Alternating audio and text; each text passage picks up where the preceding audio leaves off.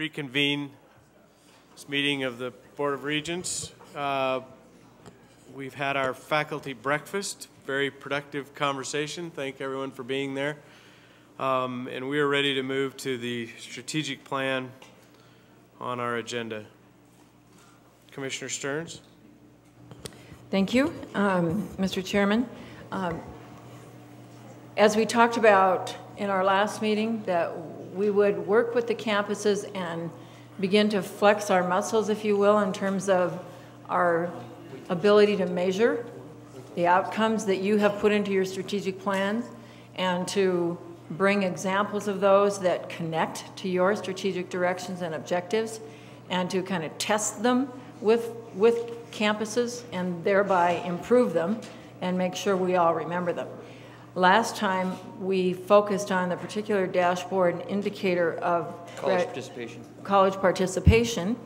And obviously you see standing before you ready to roll, Associate Commissioner Tyler Trevor. And before Tyler starts with that, I'll tell you it has been quite a process for us to dig in, test them with the campuses, and find anomalies or problems as a result of testing it a little further for this big public presentation. I will also acknowledge that the last time Regent Hamilton asked us even if we don't do it immediately, if fairly fast we could, I think you'd like it prefatory to when you get it, but as we get better at this, to like a paragraph or a one-page narrative that, okay, so you've got this data, what does it mean? What does it tell you? What trends is it indicating or directions for improvement, whatever. So the last time Tyler said, I don't know, I'm not sure we can do that. And of course went back and about an hour and a half came back and he said, I think I've got it. I think I've got it summarized. So this process is not just as much in value for its results as it is, although that's the main purpose for all of the campuses and us, but it is adding to our ability to help you make good decisions. So with that, Mr. Chairman, I'll turn it over to Mr. Trevor. That's a funny thing, but Mr. Trevor, that is his name, and the formal direction there, and let him take it away and tell us what he's learned in the last month or so about retention. Mr. Trevor. Thank you, Mr. Chair, and members of the board. Good morning. I guess I'd just start off by saying the sequence of this presentation, we have 45 minutes allotted for it. I'm not going to stand here and talk for even a fraction of that, maybe 5 to 10 minutes. Maybe 5 to 10 minute overview of the information, and then it's yours. You're free to ask questions of the data about the specifics or to the campuses about retention efforts. So that's completely up to you. The other caveat, I guess, or caution note I have to say is that this is a spreadsheet. It's not that conducive to a PowerPoint presentation or something that we can all just sit back and look up at the screen. So we're passing around a spreadsheet. For those in the viewing audience, which I happened to be yesterday, I apologize for the small detail, but this is just one of those real detailed, nitty-gritty measurement types of things that we're going to have to use a spreadsheet like this on. Before we get started, taking a look at the data, I really wanted to emphasize what Commissioner Stearns mentioned there about this go-around of dashboard indicators being more of a challenge. Last time we looked at college participation rates. Honestly, not that hard to pick up how many students come into your institution. But when you switch that to how many first-time, full-time students come to your institution and return for a second year, you're hitting on the nerve system of the campus. That is their, and I can tell you this from being an institutional researcher, one of their #1 institutional measures of success is retention. So needless to say, we had everybody's attention with this one. And to give you an example, many thanks. I see Mr. MUS smiling at me. I had conversations with just about every single campus in detail, and I would give thanks to Bill MUS from UM, Jim Rimpaw, MSU, Michael Barber, From MSUB, Melissa Harrington, the institutional researcher at Montana Tech, Lindsey Brown, the registrar up at MSU Northern, Jason Karch, the registrar from Western, Joe Schaefer, and his staff, and almost behind every one of these is somebody else and their staff, Tony Thomasu, Bill's right-hand man, and Brad Eldridge at Flathead Valley, and honestly, the list goes on. But the value of this, as Commissioner stated, is not just for us to take a look at information that's generated from our data warehouse by one person that is validated by the campuses, but it engages the campuses in information that you'll be looking at and information that they hold dear to their heart. So with that said, as you can see, I take pride in this as probably some of the better information that I've been able to bring forward to the board that it, in fact, is generated by the system office, validated by the campus. We have the ability to do this through our warehouse going forward. Two notes about this data. This is different retention information than you've ever taken a look at before. And the reason why is it doesn't just focus on institution within an institution. It takes into consideration students that transfer. And in the past, what we've always said is 71% of our students came back for a second year. But however, that counted transfer students as dropouts. You know, it's kind of an oxymoron in your mind. Is how in the world can that be? Now, by using the warehouse, we can actually, if you went to MSU Bozeman your first year as a first-time full-time student and transferred to UM your second year, you're counted in there as a system-wide success. And just to explain how that happens, if you could all take a look at basically the first cell. I have a laser pointer here for MSU Bozeman. It says institutional rate of the cohort that came in fall 2005. It was 71% of the students came back for a second year. 71% of the first-time full-time students came back. Well, 75% actually came back overall. That includes the 71% that came back to MSU Bozeman, but also 4% that came back at any other MUS institution. And so it works its way through the presentation like this. And at the very bottom of the presentation, you'll see a system-wide retention rate. And so it's split out by 2- and 4-year campuses. One other thing I needed to mention is that this is a full picture of 2-year education. In the past, you won't see this. This has UM Western's associate cohort split out. It has Northern's associate cohort split out. We have the community colleges on here, which 2 out of 3 of them are now on our warehouse, although these data don't depict that. They will in the future. And for Flathead Valley, we used a data exchange since we have such a close relationship now with the institutional researcher there who used to work for us. Very easy to do with Brad Eldridge to track their transfers. The students that came back at their institution, he gave me their data set, and I matched it up with the entire MUS data set. So this is some really good stuff. And not that easy to do a summary of Regent Hamilton, but I took my shot. And so the first couple bullets here I'd go over with you. As Mr. MUS would indicate to me, this won't be called a dashboard unless you have some kind of benchmark to compare it to. So taking that advice, I went back to what's the best we can get for the Western states. And those rates we get out of iPads are institutional rates, so we have to back off the system-wide retention rates here for a second and just compare institutional rates. And at 4-year campuses throughout the West, the average institutional retention rate is 76%. Now, let's compare that to some of the best in our system. For fall 2009, institutional retention rates for MSU and actually UM at 75% and UM at 74%, they're right in there in the mix. We had rates, though, for the 4-year cohort at MSU Billings as low as 56%. So you can see we have quite a range there. Now, moving on to 2-year, the comparison there for the Western states is 60% institutional retention rate. For fall 2009, we had rates as high as 65% at MSU Northern. I'd recommend that you take a look at those rates at Northern because they're pretty impressive for a 2-year cohort. And as low as 40% at Montana Tech COT.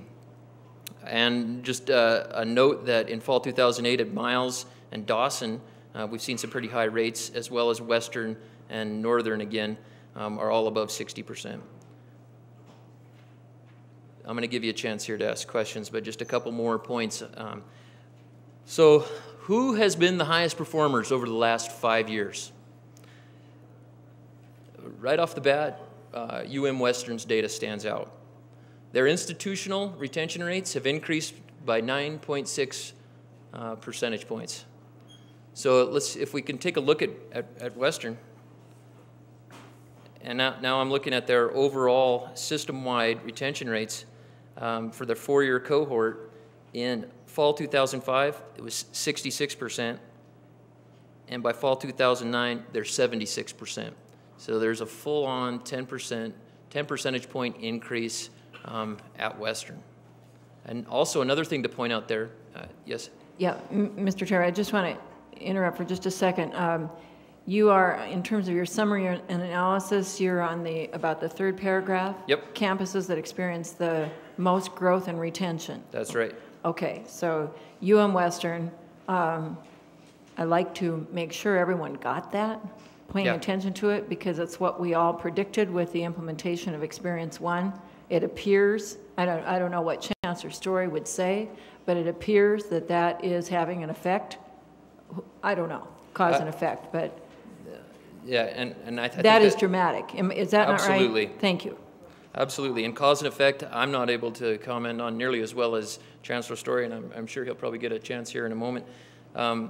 Interestingly enough, though, too, the students that they're getting in that full-time cohort are somewhat mobile as well. There's a gap there in between their institutional rate and their system rate, at times as high as 10 percentage points, meaning the students that they're getting are invested in higher ed, whether it be not just at but also to the entire university system. Next on the list, and I'd be remiss, and I saw Daniel Bingham just looking at me, that I'd come here and not point out his rates. And Helena, before running this, I had no clue that this was the case, but their rates have increased as much as 7 percentage points. Institutional rate went up 6.3%. Their overall system-wide rate, they're one of the, as far as two-year campuses go, their student body transfers to other institutions, and we could take a look and see exactly what those institutions are, which I haven't mentioned yet, but behind all this data are complex matrices where you can see exactly how many students went from, let's say, Helena to to Western to Tech. It's all there. So embedded within this is our transferability data. And then finally, as I mentioned before, MSU Northern's associate cohort, that not only are they at high rates, but they've increased quite a bit in the last 10 years. Finally, just for comparison purposes here, as I mentioned, we have one-year transfer rates embedded inside of this. The difference between institutional and system is your transfer rate. Western led the way in fall 2009 with 8.3% of their students. Overall, their student body, I believe, is a 76%. Came back for a second year, and I did that by memory. And Tech at 6.5%. So, Mr. Chair, with that, I'd stand for any questions directly about the data and defer to the campuses about any of their individual details. Thank you, Mr. Trevor. Any questions from Regent McLean? Thank you, Mr. Chair, and thank you, Mr. Tyler, for always doing the great job and the great presentations that you do. I have a couple of questions for you.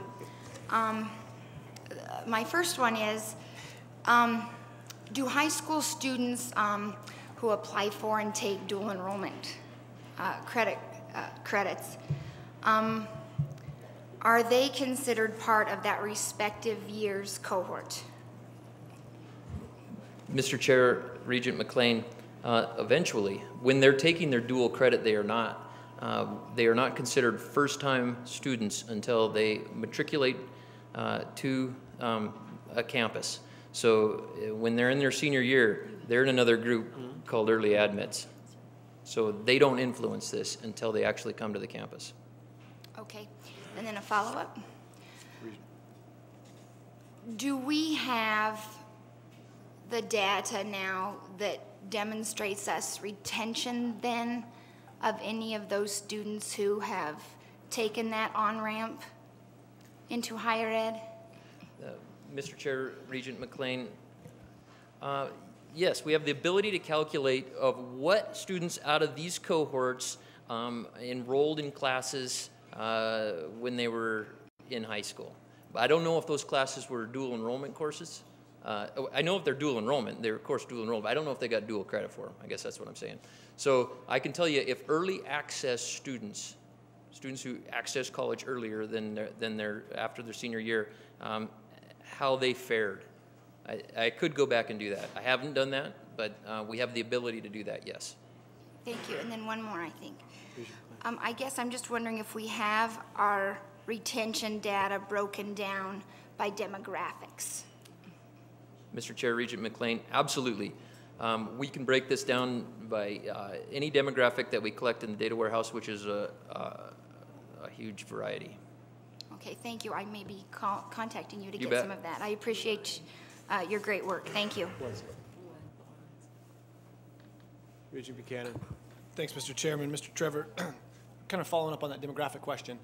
This morning we had a very good dialogue with faculty related to defining success rates and whatnot. And there was a good case made for the metrics in 2-year versus 4-year and identifying what types of students might be accessing those institutions. And for example, when we're describing retention rates to legislators and we mention some of these numbers, they might seem disappointing. You know, we're not in the A category. The case was made this morning that a lot of the 2-year students are coming for 1 or 2 courses. So they automatically are not coming back. Are we able to identify the intentions of the students that we recognize they may be intentionally enrolling in a program where a certificate is the goal, or they're identifying early on that they're saying, I'm here for 1 or 2 courses to enhance skills?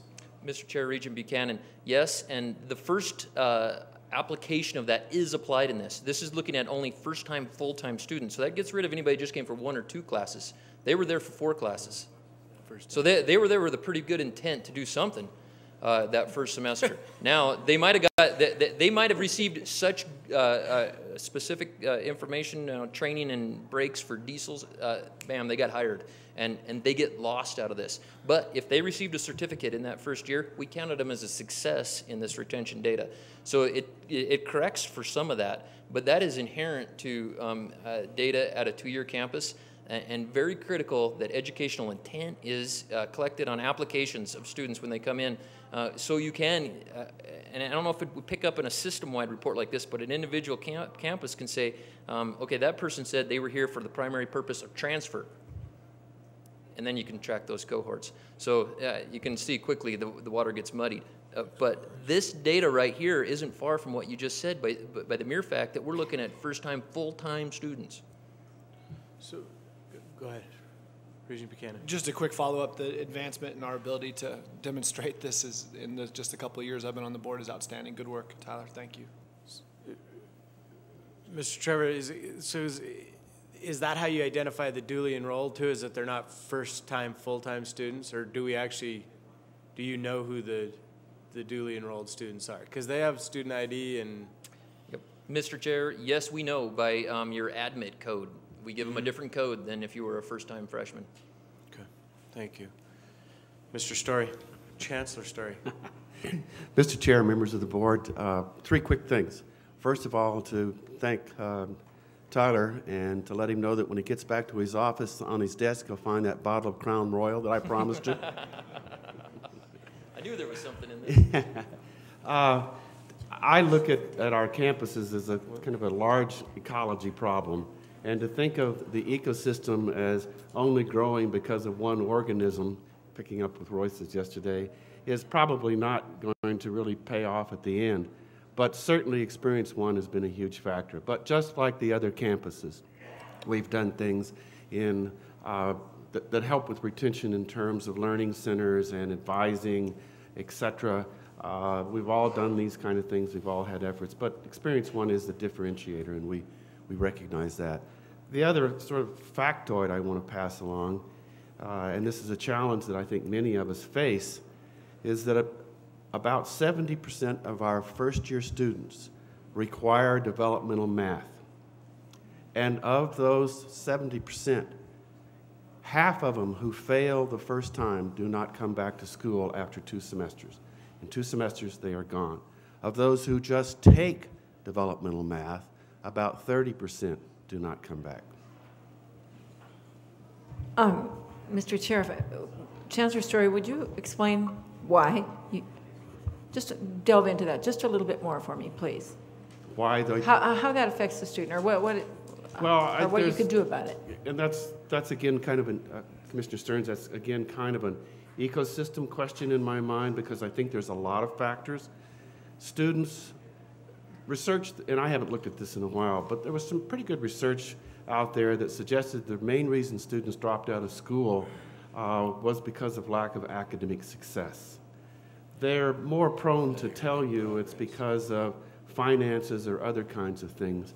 They don't really want to tell you, I flunked, developmental math twice and so forth, and it's just not working out.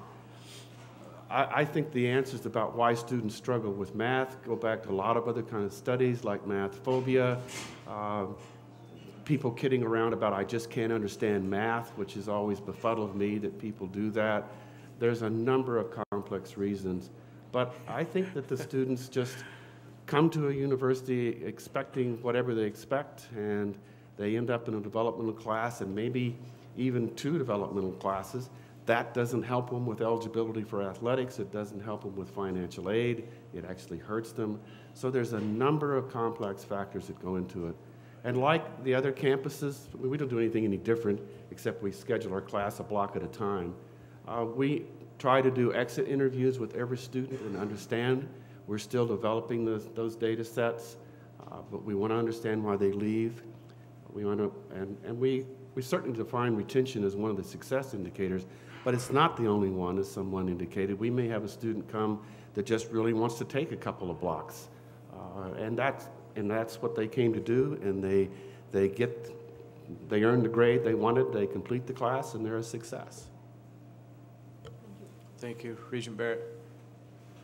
Mr. Trevor, do you have a feel or maybe direct knowledge? I'm looking at the bottom line number, the aggregate 4-year 75.1. How does that stack up nationally? Mr. Chair, Regent Barrett, I can comment on that for our western states, given the fact that the average or aggregate institutional retention rate for the 14 WICHE states that we compare ourselves to is 76%. So that 76% at those isn't taken in consideration transfer within their system. So you're going to say, let's add the equivalent increase, so maybe 3-4 percentage point higher. Theirs is going to be closer to 80%. So we're, in essence, lagging behind, just like we've known we have been when we were just using our institutional rates aggregated up and comparing those to the western states. Thank you. Thank you. Any other questions? President Engstrom. Mr. Chairman, Regent Barrett, I can add a little bit to that last question that you just asked. 2 years ago, we had set some targets in terms of freshman to sophomore retention through that Partnering for Student Success program, and the target of 80% was selected because that would put us in the top quartile of peer institutions. So that's another comparator point. Thank you. Commissioner Stearns. Thank you, Mr. Chairman. I have a question mainly, I guess, for Dean Bingham. Do you think that the increase in your freshman to sophomore retention rate relates a little bit to the investment in the kind of facilities and programs that you have developed? Frankly, the legislature, the executive, and the Board of Regents have invested. I mean, clearly this is, from 5 years ago, a completely different kind of setup, environment. I'm setting you up to say yes, but I guess I would like some elaboration. Sure, Mr. Chair, Commissioner. There's a combination of things, and facilities certainly is a big factor. It has allowed us to go out into the community and market the institution in a very different way, in a very not just in the mindset of a college of technology. It allowed us to expand in our general education and transfer, It gave our community a look into the fact that we're comprehensive in nature and that we're striving to meet the needs of the total community in preparation for a student who wants to go to a four-year college, but coming right out of high school, finances and such may not be able to make that leap. We've had lots of students come here who would have not accessed any type of higher education, but because we've expanded that mission through, again, not just in the academic area, but the facilities, that's a big picture. When you come to an institution, you want to come to a place that looks good. If it looks good, it generally has a feel of quality and all that kind of stuff. We've marketed that very, very heavily. And then we've also put significant resources into our remedial education programs and our outreach. So we have programs that if a student appears to be struggling within the first couple weeks of a semester, that student is identified by a faculty member. Faculty member gets with our staff. Our staff makes personal phone calls. We reach out, grab that student, bring them in, and find out what we can do to help them to be successful. So it's just a combination of a lot of different things that we've tried to put together as a package deal for retention. Thank you, Dan. Regent Hamilton. Thank you, Mr. Chairman. Just a comment more than a question, I guess. This is phenomenal. I mean, this is really a sea change kind of a report. And I'd just like to congratulate the campuses and Mr. Trevor for the hard work that's gone into making this data really usable by the board. I think, too, and I don't like to pat our own backs, but I'd like to give the board a little credit for this conversation, because it's been years in the making that we've actually changed the conversation from the board level, trickled down to the campuses about the importance of student services and the importance of retention and the importance of working with K-12 education to make sure that students are making well-informed and that they're prepared for the college choices that they're making. So again, congratulations to everyone at this table now and for the past 10 years, and to all of our campuses, because this really has been a team effort. Thank you.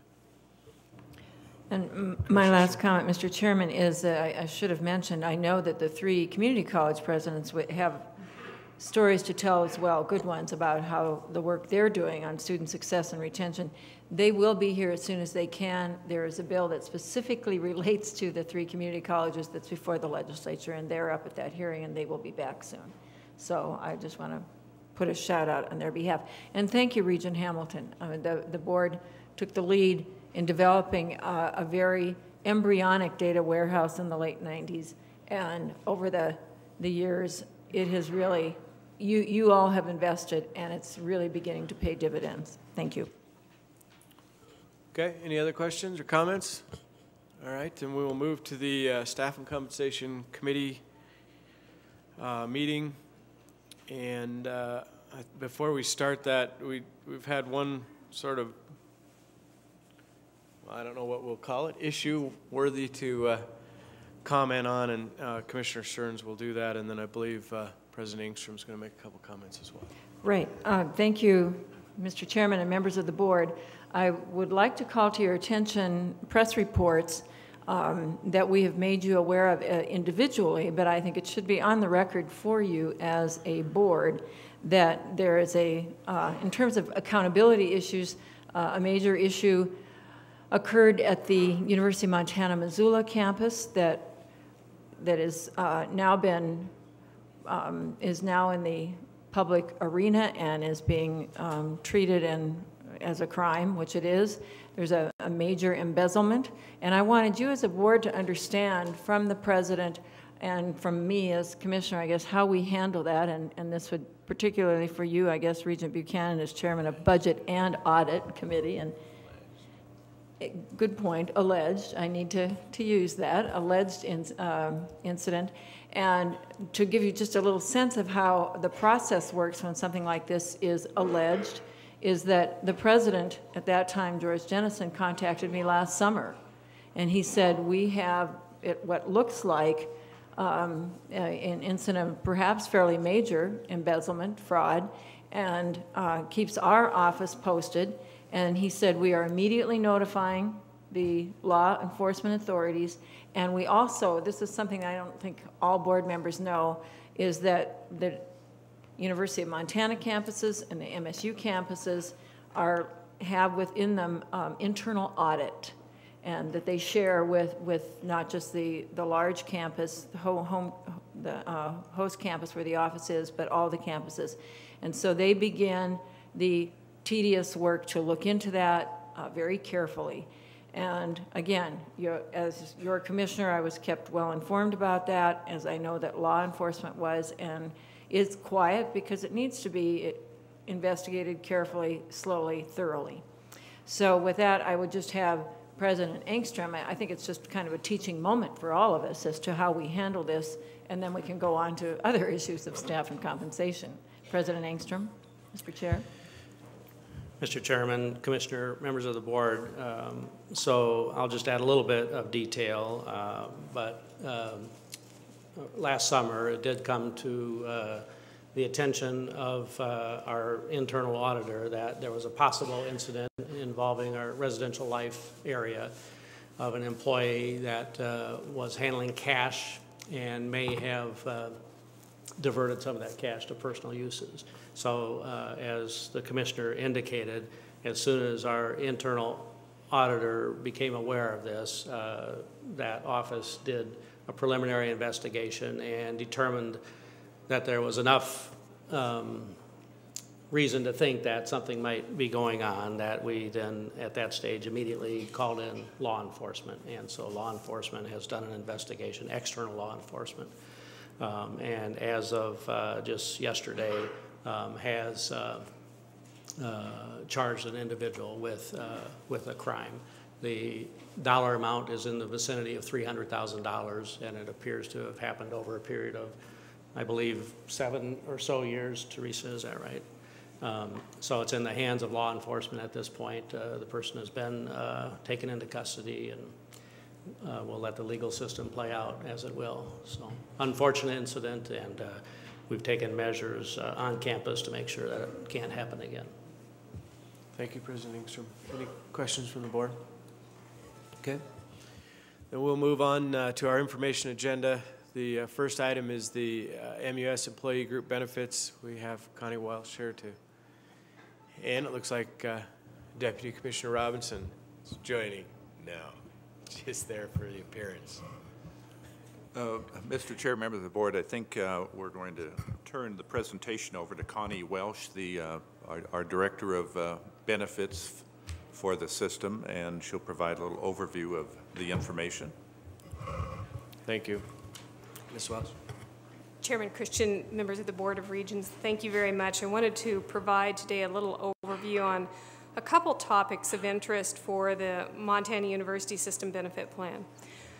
One of those items is to talk about the much discussed healthcare reform and how that may impact the Montana University System Benefits Plan and our system. And then the second item I'd like to provide is just a brief benefit update for the upcoming fiscal years, fiscal year plan year 12 and fiscal year 13. So those two tie together. I've provided you with just a few bullets and notes, primarily because there's some financial information in there and it's a little easier to make notes in that manner. The Healthcare Reform Act, I think, I don't know anyone who hasn't picked up a paper or turned on the television and heard some discussion about healthcare reform. And it's a very controversial issue as far as a policy, and so those of us who are working in that field and industry are kind of working our way through that as this entire public discussion remains in flux. So let me start out a little bit and tell you how the first involvement for the university system plan began. I began with the university system in June of 2010, and prior to that, I was administrator of the Healthcare and Benefits Division for the state of Montana and operated the state employee plan. Paul Bogomil was your director of benefits. We share a consultant. So March 23rd is when the Patient Protection and Affordable Care Act was signed by the president. We happened to be sitting in my offices that day with our consultant talking about healthcare reform. and trying to get ready for it. So I guess the first message I would tell you is at the time the president was signing the bill, we were planning for the bill. So I don't think you can get a much faster jump on it than that. The bill itself was comprised of two pieces. One was the Primary Affordable Care Act, which was very broad brush legislation, and the second piece was a reconciliation bill that was signed on March 30th. One of the most difficult parts of health care reform implementation is that much of this information was not contained, much of the necessary infrastructure was not contained in the bill itself. Much of it has to be promulgated through regulation.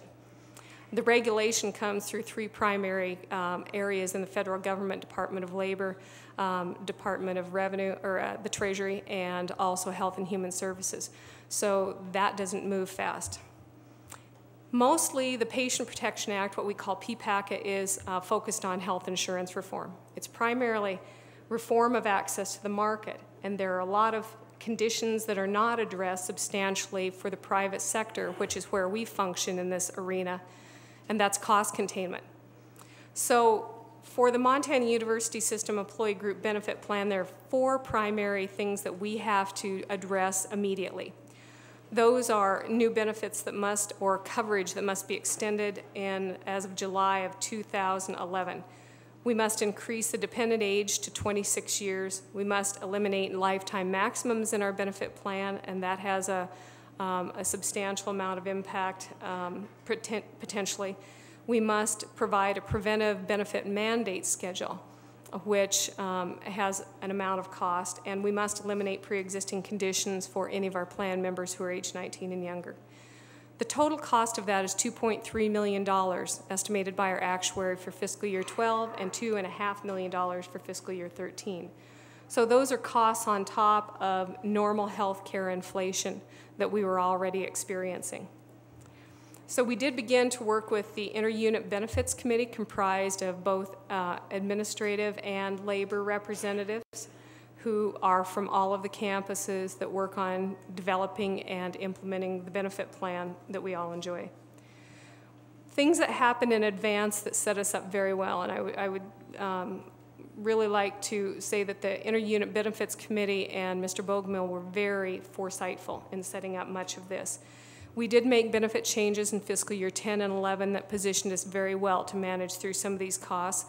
One of the main ones that you may remember was implementation of a really groundbreaking pharmacy program called URX, and that will be a significant asset to us as we move forward. Then the benefit changes for fiscal year in 12 and 13, the Inter-Unit Benefits Committee has made a number of changes to close a financial gap. Let me jump to that. We have a lot of challenges in our benefit plan, and the least of it is PPACA, that's one aspect, but we have increasing medical and pharmacy inflation, and as you're aware, there was no proposal for increased funding for the employer contribution in the governor's pay plan proposed before the legislature. That's the first time since, I believe, 1991, the first time in 16 years we haven't had an increase. Taken all together, those cost factors and reductions in revenue streams impact us to the $9.7 million funding shortfall in fiscal year 12 and a $19 million funding shortfall in fiscal year 13. We always have to address some kind of gap. We always have medical trend to deal with. And so as such, we have implemented a number of benefit plan changes and to address some of the structural issues in our plan. And the Inter-Unit Benefits Committee has made those decisions and just recently finished that work. As a result, between the reconfiguration of the plan and increase in premiums, and we will have to see some increase in premiums, we're able to close that funding gap for fiscal year 12, and we believe we're well on the way to addressing it for fiscal year 13. What you will see for our employees is, on average, employees will see an increase of about 7% in their premiums. Retirees, depending on whether they're Medicare or non-Medicare eligible, will see increases on average ranging from 7 to 12%. Now, when you take a look at the fact that our plan this year is projected to spend about $75 million and we have a $10 million gap, that's pretty good that we're able to balance it that well. So I think that we've served our plan members well, and we've positioned ourselves well for the future to deal with these issues.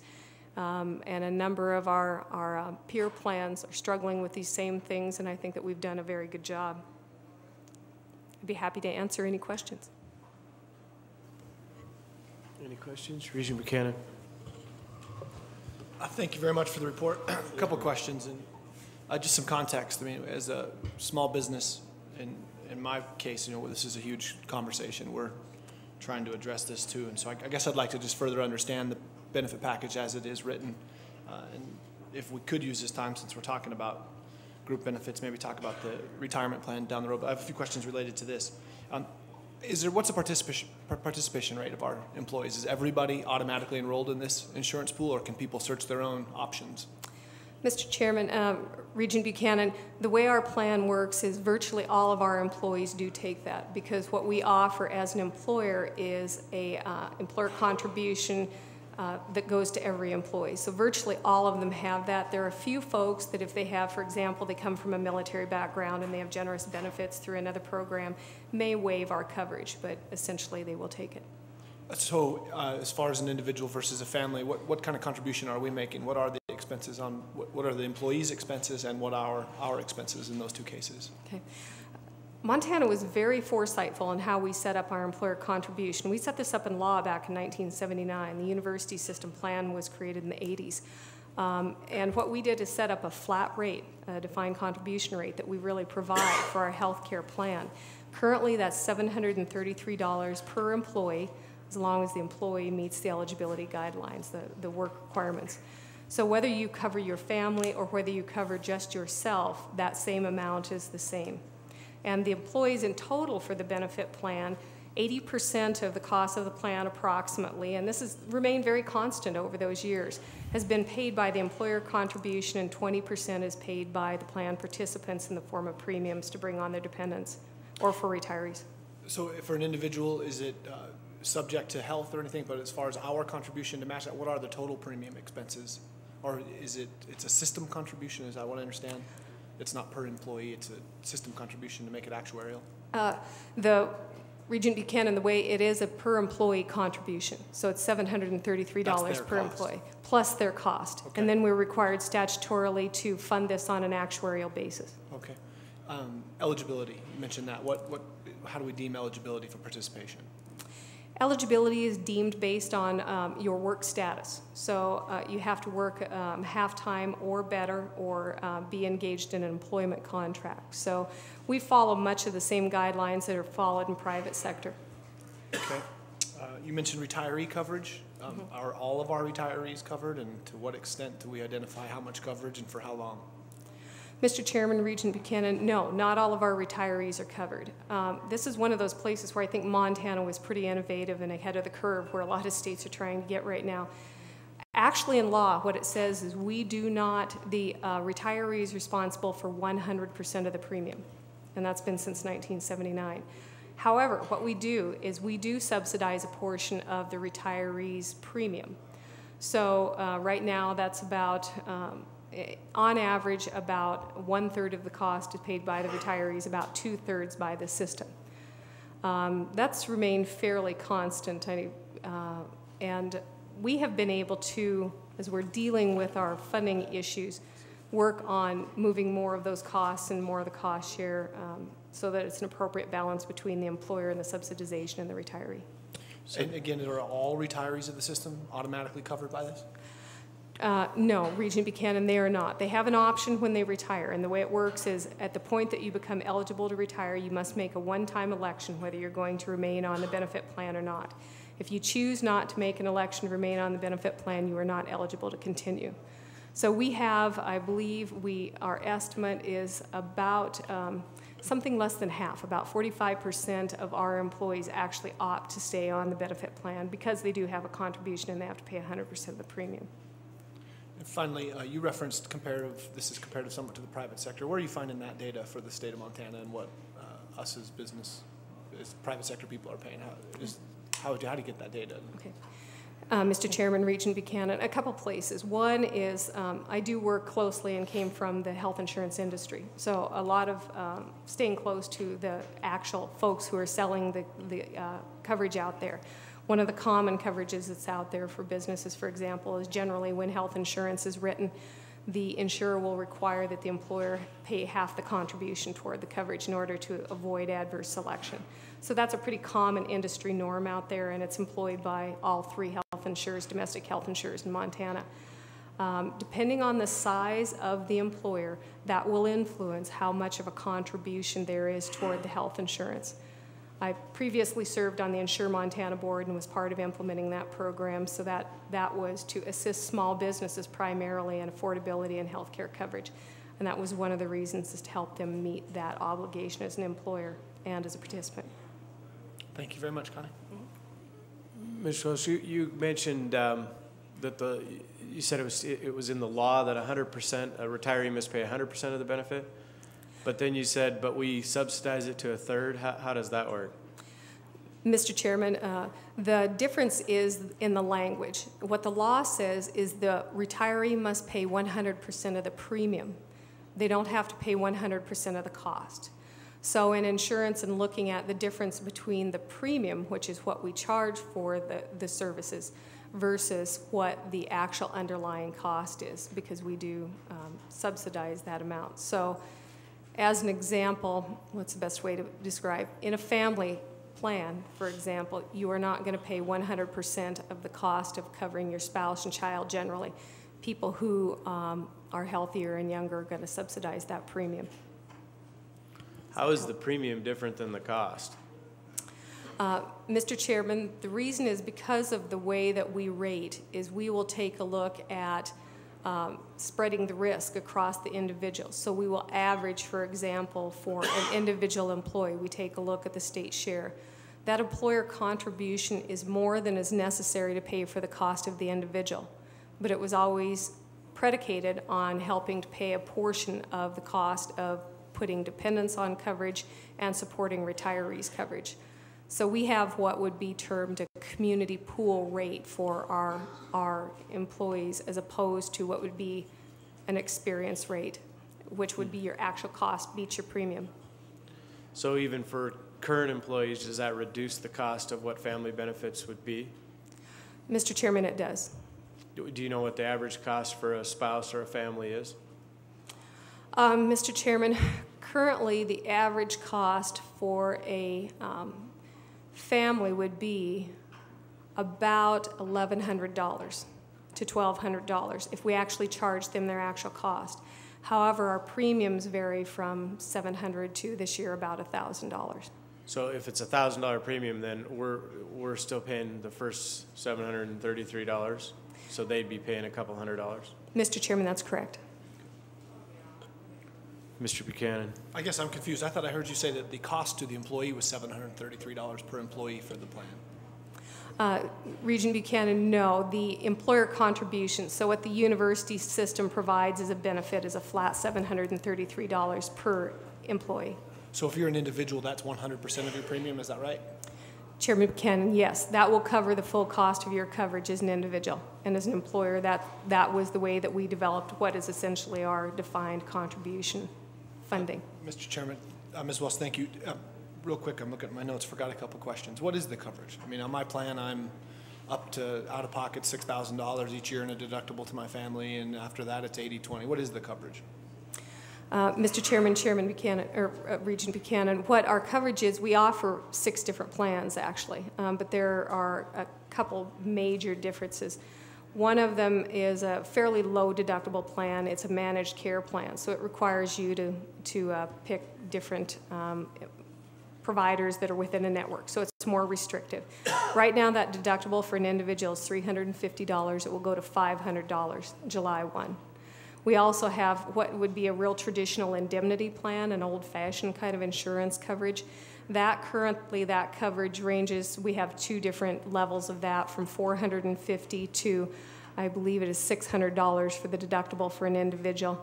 That will go to a flat amount of $600. We're aggregating that in, I'm sorry, it will go to a flat amount of $1,000 on July 1st. Is it 100% coverage after that, or? No, Mr. Regent Buchanan, it is not. We actually have a 75-25 plan. So we have had a plan where we have had more employee cost sharing. That's been more common to us for the last 20+ years. Thank you very much, Ms. Welsh. Any other questions? Okay. All right, thank you very much. Regent Buchanan. Yeah, thank you. I do have some questions not related to this, and maybe this isn't the time to provide the answers, but first of all, from my perspective, it sounds like we have a pretty awesome plan for our employees, and as I hear about the changes, there certainly has been consternation and concern voiced to us and me individually from certain employees, but I would remind you that the scenario is not near as generous for most of us in the private sector. We, especially for business owners, we as those who are generating revenue, which pay our salaries, pay these insurance premiums on behalf of the state. Remind all of us as that discussion is undergoing that, your counterparts in the private sector may have a much more difficult situation. So first of all, pay note to that. But I would like to, at some point, I don't know if this is appropriate time, also start to learn about our retirement plans and what kind of benefits employees of the system get. And I deferred to Deputy Commissioner McCray for that. I don't know if this is the time for that question or if we could ask for a report at coming meetings, so that we're aware of. I could give you just a really quick overview and also something that's relevant to some legislation that's been introduced. Very generally, and I don't have these numbers right down to the decimal point, but there are two types of retirement plans. A traditional pension defined benefit plan that's based upon employer and employee contributions with then a prescribed benefit that the employee is entitled to. That's a traditional public defined benefit plan, such as teacher retirement system or the public employee retirement system. Right now in the Montana University system, the vast majority of, well, the other type of plan then is a defined contribution, which is similar to a private sector 401k, where there is an employer contribution and an employee contribution, but rather than going into a central defined pension system, that money actually just goes to individual accounts of the employees, and employees have a selection of mutual funds and so forth. So that's a defined contribution. Two types of plans.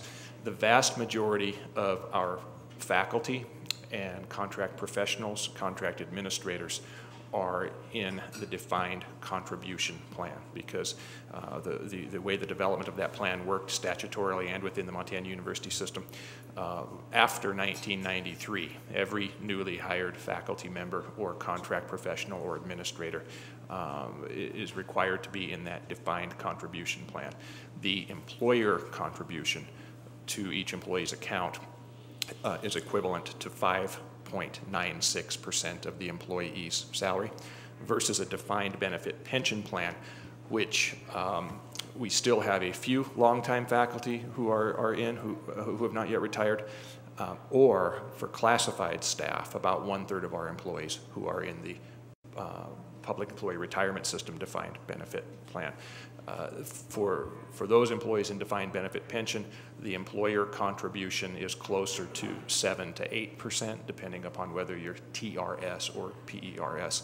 That money goes directly then into the pension system, and those employees' benefits are, rather than self-directed in mutual funds where the employee assumes all the risk, like the majority of our faculty and administrators do, the majority of our classified staff opt for the traditional formulaic pension.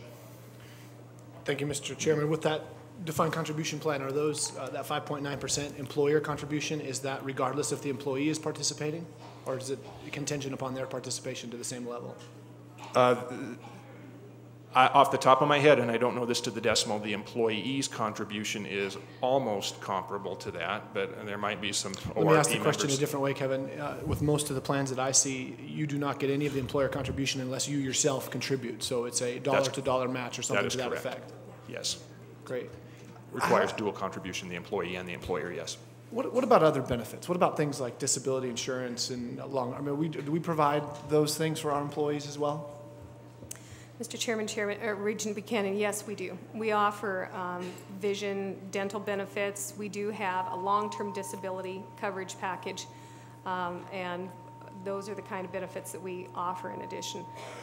Structured similarly? Are we 100% of that premium? Are we paying for those premiums 100% like we are with the health insurance for individuals?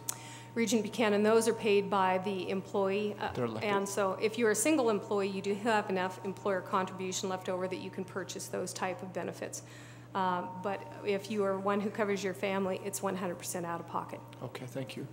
I guess I would ask Mr. Chairman, Deputy Commissioner McCrae, if there is the opportunity for us to do some comparative analysis as to what some private sector, I don't know if the Department of Labor provides any sort of report showing what a typical business in Montana is providing. I sure would like to see that. And then the last question is we're referencing how this has changed in recent years. I'm sure this is a Regent discussion if we're making changes to these types of plans. And are we anticipating any changes? Is there discussion of any changes on the horizon? I'm going to ask the Commissioner for a quick glimpse of something I know she has thought about, but when I think of the majority of employees in the university system, contract faculty, contract professionals, and administrators are in that defined contribution plan.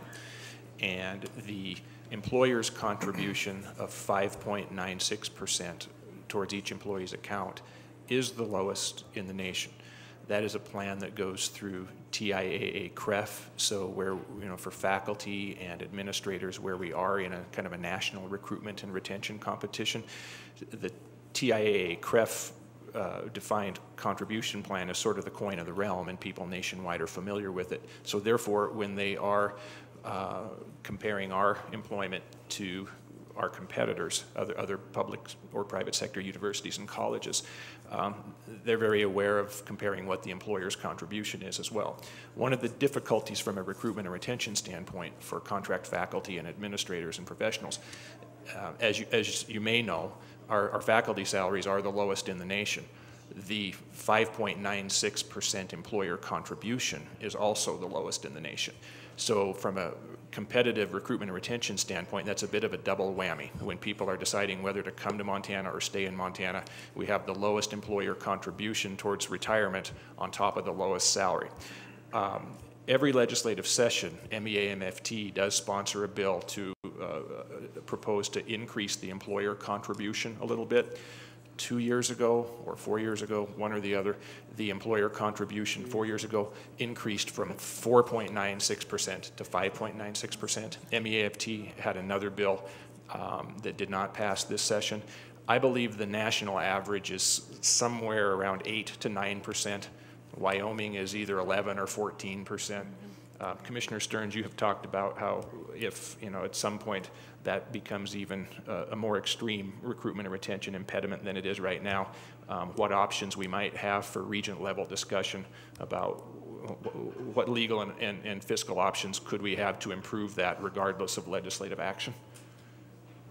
Actually, Regent Buchanan and Mr. McCrae, you said it's just one of the handful of items that we have on our list to watch really careful on the recruitment and competitive retention thing. We don't propose in this kind of economy to do anything, but we have it on our radar to bring to the board in follow-up from the recruitment retention task force of a couple years ago.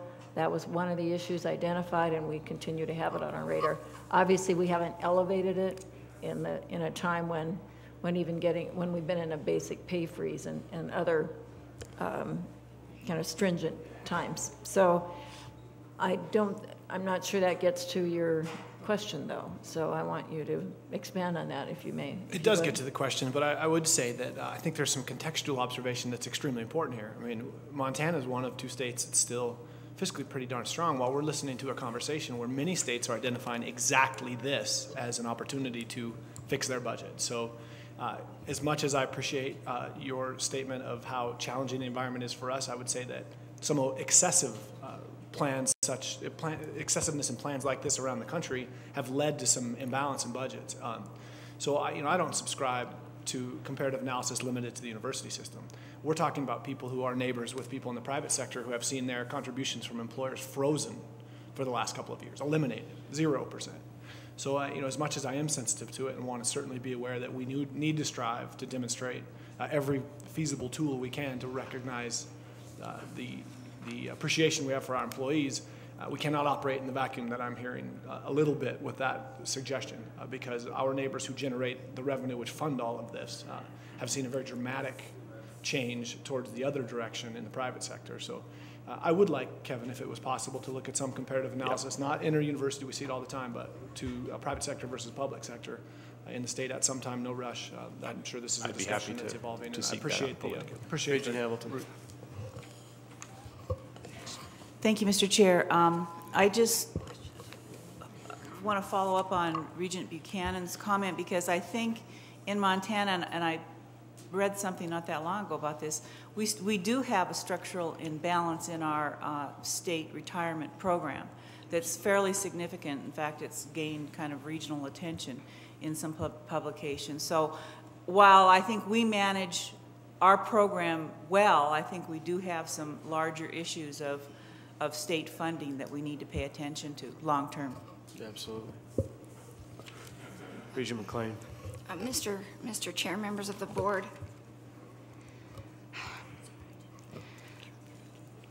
I'm here at the table. I'm hearing a health insurance plan being defined as perhaps excessive, and correct me if I'm wrong. I think that the health coverage plan offered to the Montana University System employees, I think, is a good plan, a plan whose benefits have been offered and continued, I think, when salary increases and other benefits have not. And I guess I'm deeply bothered by the dialogue here, and I think that it is important. But our workers across the system, they take these health insurance benefits as part of their compensation packages. And we need to recognize the value in something good when we see it. And we're advocating right now for a 1% pay increase for these university system employees, which won't even begin to touch the increase that they're going to be expected to pay based on what I just heard. And so if I have misread the dialogue here at this table, I sincerely apologize, but I don't think that I have. And I think it is an imperative that we recognize the high caliber folks that we have, some of whom are in this room, and the majority of whom are back on our campuses doing the good work that we expect them to do, and that makes students want to come to this system and be a part of this system year in and year out. And to identify a compensation package as a part of a health insurance package as excessive for workers who have taken a pay freeze is beyond my comprehension. And I will end it there, but I am deeply bothered by that dialogue when I know so much that everyone around this table values the good work that is being done by the faculty and the staff on our campuses. Other comments? Okay. We will move to item B of the information agenda, which was compensation procedures. I think this is just an overview from Commissioner Stearns and Associate Commissioner McCray. Thank you, Mr. Chairman. Mr. Chairman and members of the board, I placed this on our agenda, I think kind of at the request, at least the implicit request of several of you over the course of at least the last two board meetings, and maybe I think for the past year or so, of questions about what either explicit or implicit guidelines are we following, particularly the chancellors and the two presidents and my office when we have new hires into faculty and administrative ranks, but particularly senior administrative ranks, and what policies are relating to that, and what are the employee sectors, whether it's classified staff or others. So with Mr. McCray's help, we put together the document, which I think you can go ahead and click on. This document is now on file just as a summary for you, members of the board, answering some of the questions, first of all, before I hope we can get to some discussion of this, because we are finding we need more guidance from you. We're not at the point where we might present to you a resolution that you would vote on, or a new or an elaboration of a policy, although I think as I've been looking at this, there may be a bit of a policy gap, as Lynn would call it. The first question, how does the Board of Regents exercise its authority to set or adjust compensation? And we identify there the 4 big employee groups, because it's a little bit different for each of them. But as you go down that, with number 1, you can see our one big employee group, of course, is the support staff in the board-approved classified pay plan. That's nearly 2,800 of our employees. The next group is a little different, and that's nearly 2,500 contract faculty members, almost all of whom now are members of a collective bargaining entity. Stop right there, and you can click on this and click further to policy 711.4, which is just in our policy manual of how we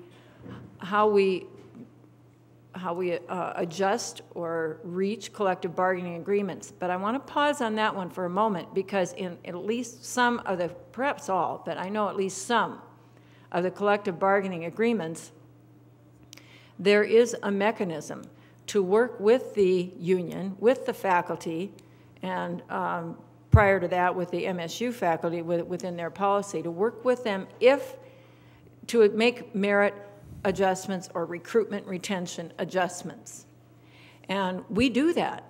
We do that on a fairly regular basis. It's not often, but I would say it is maybe once a month. It might be, I'm kind of guessing here, members of the board, but it might be a dozen, maybe 20 faculty members a year who are particularly valuable. They are highly sought by some other college or university. They do, particularly to the issues of compression or inversion, their salary has been sort of surpassed by fairly new hires coming into the system. And so Case Reserve or someplace in Cleveland is going to lure them away from us for $15,000 more, and they would just as soon stay. It might be a real attractive package, and usually the president or the chancellor through the president calls it to our attention, and we have the collective bargaining right to discuss it with, the union takes a look at it. We have budgeted for it.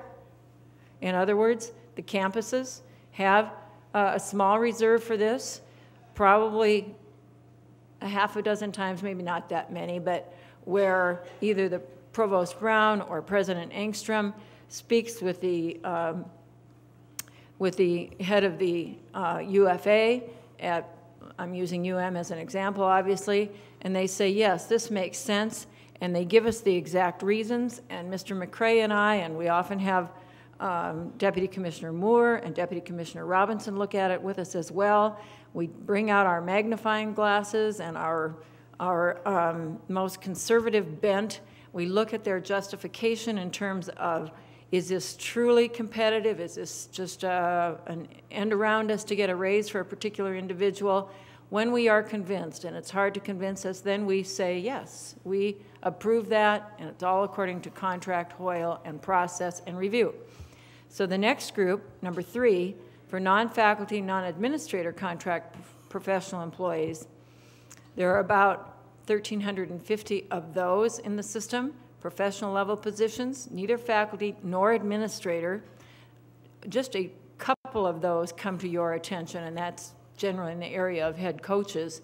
But for the most part, those are, follow that same policy, 711.1. And occasionally, I remember the example of a registrar on one of our campuses. Good registrars are really hard to come by, and we were about to lose one to another state. And we talked that over with the campus. I don't even remember which campus it was. And within the authority that you have delegated to us, and that's kind of at the heart of what I want a little more guidance from you members of the board, is how comfortable you are in delegating to us some of these decisions, because there's room for clarity there. So we do occasionally make those decisions, and I'm sure that the two presidents could comment, and they both served as provosts, and that often those occur on the provost level. The president sends us to us, but the analysis was done by people such as Royce when he was a provost. And then finally, in an area that is probably the most complex for my office, is for contract administrators. We have about 180 full-time equivalent employees in designated administrative positions, and about 100 of them we work with and treat very similar to that category number 3. But you have delegated to us for those. But for about 80 other administrators that are subject to that policy, that the link is shown there, 711.2, those positions are on Board of Regents contracts. We don't call them MUS contracts. We call them yours, Board of Regents contracts. And those we bring to you either for change or for new hires. Now, I'm calling this to your attention just for conversation and guidance among yourselves so that we can maybe head toward a little bit of clarity within a meeting or two on this issue, because there are, look at those positions. Of course, it includes presidents, commissioner, deputy or associate commissioners, vice presidents, provosts, and so forth, chancellors, deans of the colleges of technology in Helena and Great Falls, legal counsel. And it is not quite as difficult, I think. Well, it is difficult for you. You faced it when you hired 2 new presidents in the last year. But what is hard for us, especially for me and your 2 presidents, is the part in that policy that says we shall bring to you a proposed salary. And this presumes that we have done a search. We've followed the proper procedures. Sometimes the individual, it's hard regardless. The person may be at the end of the search from a neighboring state, and we think that that person ought to be willing to kind of take the salaries that we're accustomed to, and occasionally they're not. Their neighboring state is, we're not competitive. Yeah, and so we bring that to your attention, and we struggle, and you struggle. And it's gotten rather awkward. The second awkward situation is when in that national search, someone from the state of Montana, someone from within the university system has surfaced to the top, and that is the person that we want to hire the position, but it is for a new position. And there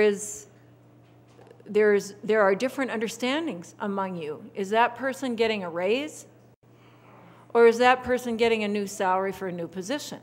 I have taken the position, perhaps wrongly. I tend to think that that person, having competed in a national or regional search, is that the salary has to take into account now the new position that they competed for.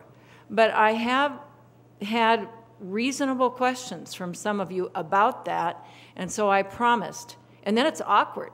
If I bring it here in staff and comp, and that individual is sitting in the audience, someone might think, are we arguing about their salary because maybe we think that isn't a terrific new hire? That's never the case. You know that, I know that, and you never intend for that to be. So I've been looking for a meeting where I could bring this discussion when we didn't have anyone on the consent agenda, that everyone would be looking around the room to say, who are we talking about here that maybe we think we're about to pay them too much money or give them too much money?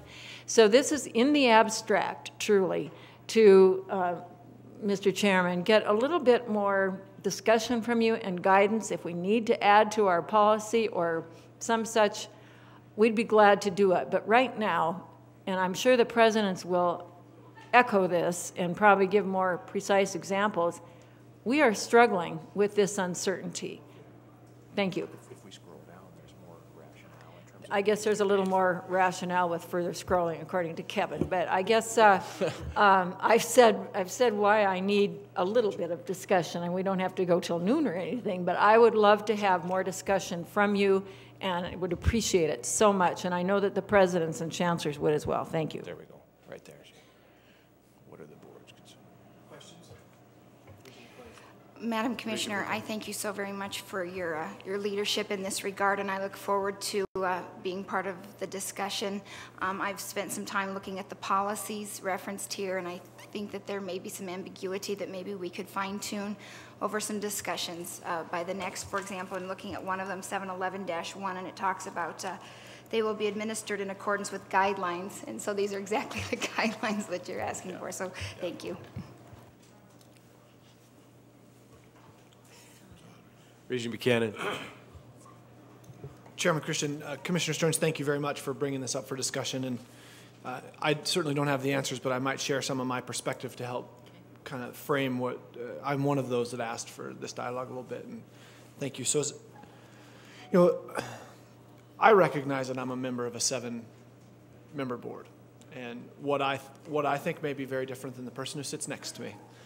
And I also understand the responsibility of that. When the board has a quorum or a decision in which direction they move, although dissent may be voiced, you get out of the way of the institution and support it. And I get that. And in the last couple of years, we've had some discussions where, as we're looking at salary increases or expectations with new hires, I've felt like I've lacked that opportunity to get a consensus from the rest of the board as to where we should go. So just the discussion helped a lot. I would compliment us on the way that we handled a couple of searches recently.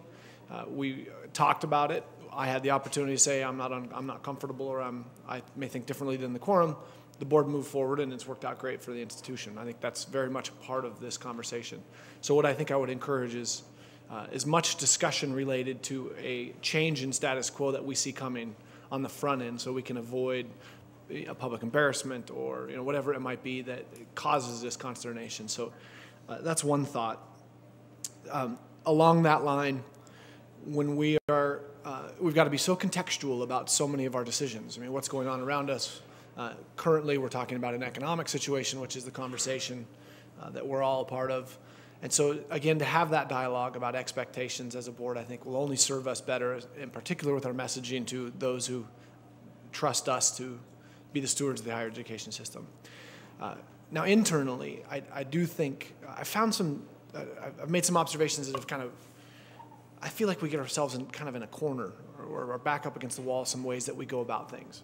I've been a part of a couple of searches lately, and the search committee, who's not often composed of us, members on these campuses, come together and they describe the expected qualifications. They come up with the criteria in which the search is going to do, or is going to look for. And a couple of the criteria and qualification expectations are looking for Superman. And Superman costs a lot of money. So somehow we've got to have the ability to at least have the voice of this board at that construction stage, at the grassroots level, whether we're looking for one of these numerous administrative positions, whatever it is. Because as I looked at some of on a couple of these searches, as you look at the type of people that are eligible for the positions we're looking for, I mean, they're way out of what we've been paying. And there's not a candidate in that pool that might be a part of the pay rate, that area that we are comfortable with. And again, no fault. I mean, we all want to expect the best. I think what I would hope is that our dialogues related to expectations, tolerance of expense and those types of things somehow is implemented into that front-end conversation on that search committee, so we don't find ourselves at the end being forced to consider finalists that are way out of what has been a normal pay range. I would summarize by saying this dialogue in itself gives me confidence that we as a board will have the opportunity moving forward with each of these issues to have our handprint on it. And when we look at the process, a lot of times these things come up through consent agenda.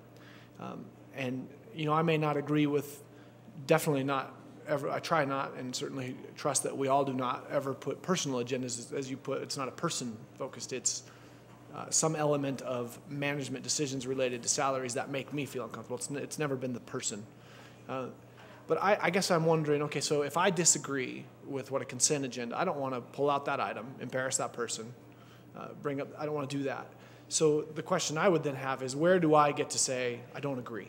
And either it's on the front end, where we as a board have said, here's the tolerance level, whether I'm in the quorum or not, I'm going to live with the board's directive. Or maybe it's the hindsight. Do I express that in the evaluation of the person who made the decision to elevate this as a board item? So again, I appreciate the conversation and think we're headed down the right direction just talking about it, and would encourage much more communication as we move forward prior to the commencement of a lot of these processes. Thank you. Thank you, Regent Buchanan. My off-the-cuff response to the last part is I think the ones that are directly under our control, we should work together to have those conversations up front. And I think the ones that are not directly under our control, probably the appropriate place is the evaluation of those making the hires. It's a good conversation, though. It's not an easy situation. I was just thinking about Commissioner Stearns, your request for some guidance, and I don't know if a 27-page matrix would, there's just always so many nuances to each of these decisions that it's difficult, but I think the conversation is what we need to have and try to get, as you say, Regent Buchanan, the quorum as comfortable as we can and move forward. There isn't any right answers, and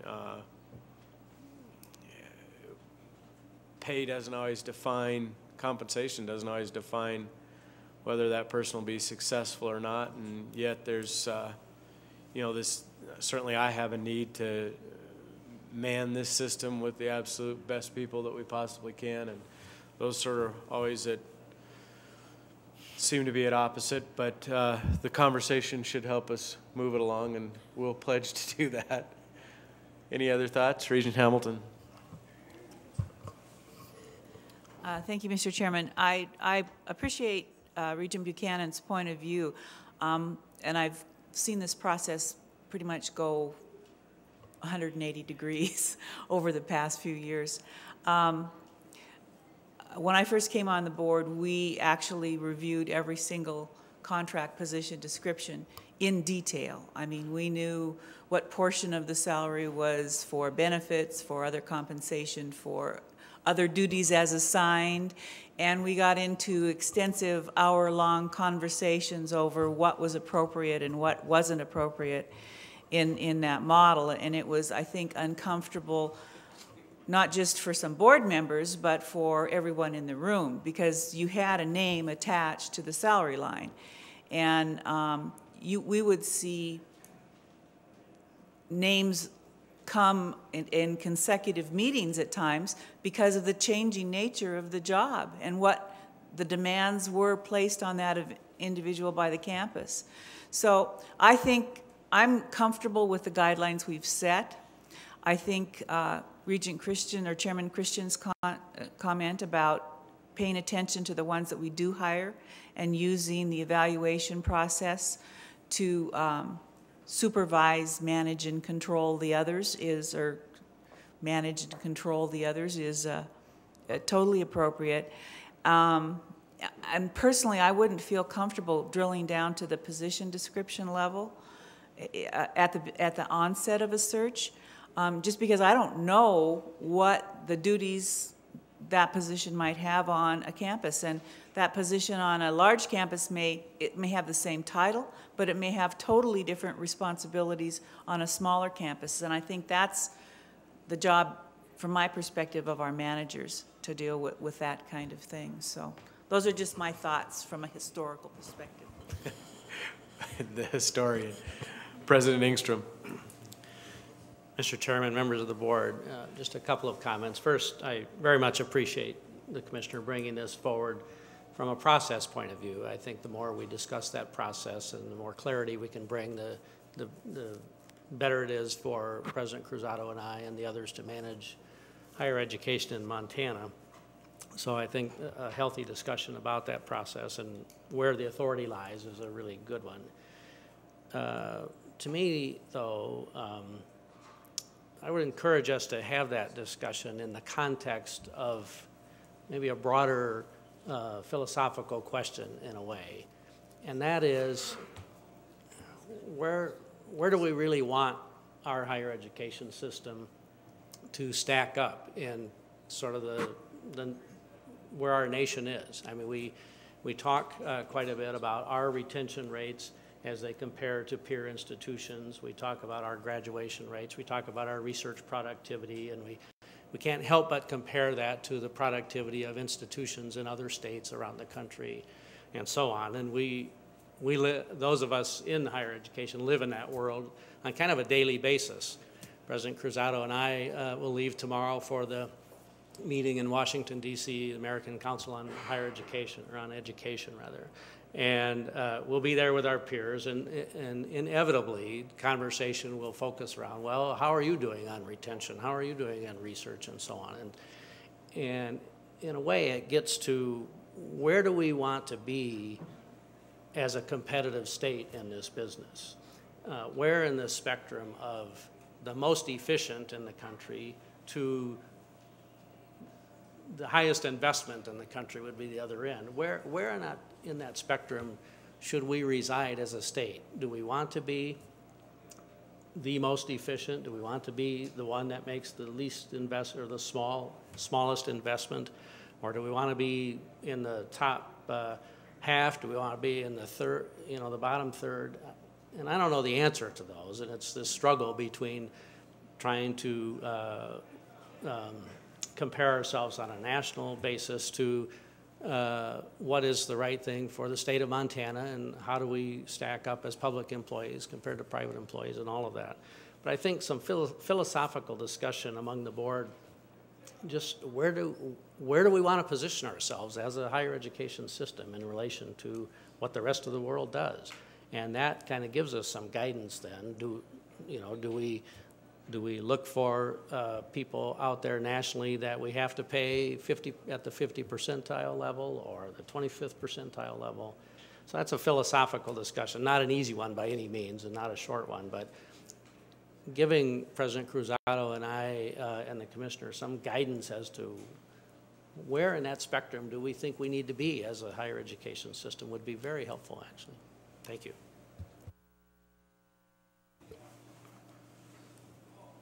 Comments? Yeah, what do we want to be when we grow up? Yeah. Regent Hamilton. Thank you, Mr. Chairman. I'll take a stab at President Engstrom's question.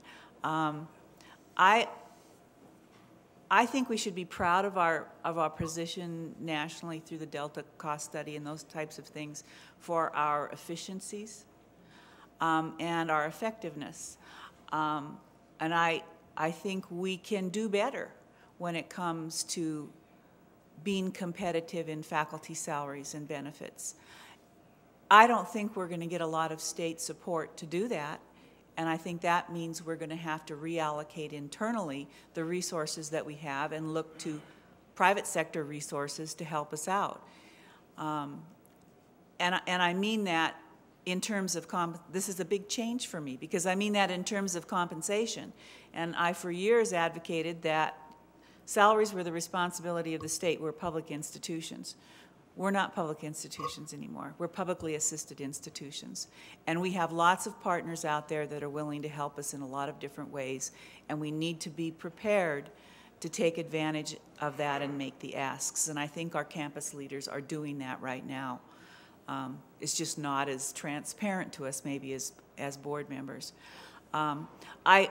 On the other hand, I don't think we need to be at the top of the scale in what we pay our highly qualified and excellent professionals. I think there is still a cachet and a value to being able to come to Montana and live the kind of lifestyle that we have.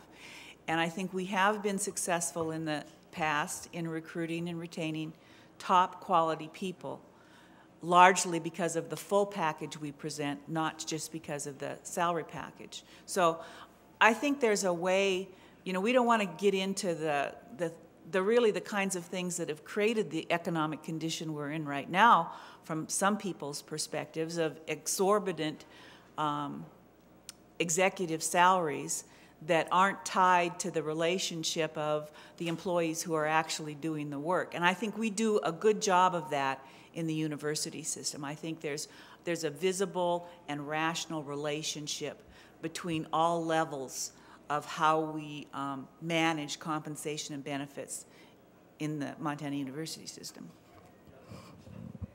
Thank you. President Cruzado. Mr. Chair, members of the board, at the same time that we have a philosophical conversation that is very much needed and appreciated, I would like to encourage the board to take a look at some of our policies that might be hindering some flexibility that the presidents need and the chancellors need, and that actually can be counterproductive. For example, in our policies, we do have a provision for a retention offer. And we specify that should a faculty member go out and get an offer for another job elsewhere, at that moment, we can come back and make an offer. And actually, that faculty member can do that every 2 years per our policy. Well, I think that it's a good opportunity for us to rethink about that. Can we, rather than encouraging faculty to go out and look at other worlds, give our administrators the flexibility to come up with preemptive offers and say, don't go there, you don't need to. We value you here. And also the provision of every 2 years encourages lack of loyalty to the system. So those are things that are our disposal. Another opportunity that we have in front of us, I would like for us to take a look at policies for our board, for our Regents professorships, so that it's standardized throughout the system, so that a Regents professor means a Regents professor, whether it's in Missoula or it's in Bozeman or etc. What are the criteria? What are we looking for? How do individuals aspire to that very select and prestigious label attached to their names in recognitions of their track records and contribution to the Montana university system? Those are some very specific policy items that can be tremendously helpful when we go out and recruit, but also retain and nurture the great faculty that we have. Thank you, President Cruzado.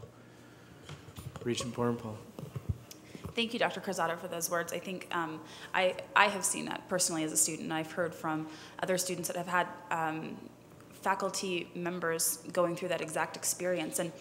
And I think what it does to their own morale is incredibly devastating. I mean, it takes our faculty members looking elsewhere, and that's a conversation they have to have with their superiors and with their colleagues, that they're going outside. It's a real hit to their morale, and I can see that in faculty members that have had to go through this process. And moreover, it's a hit to our students as well, because students and faculty members in a state as small as Montana have an incredibly tight relationship.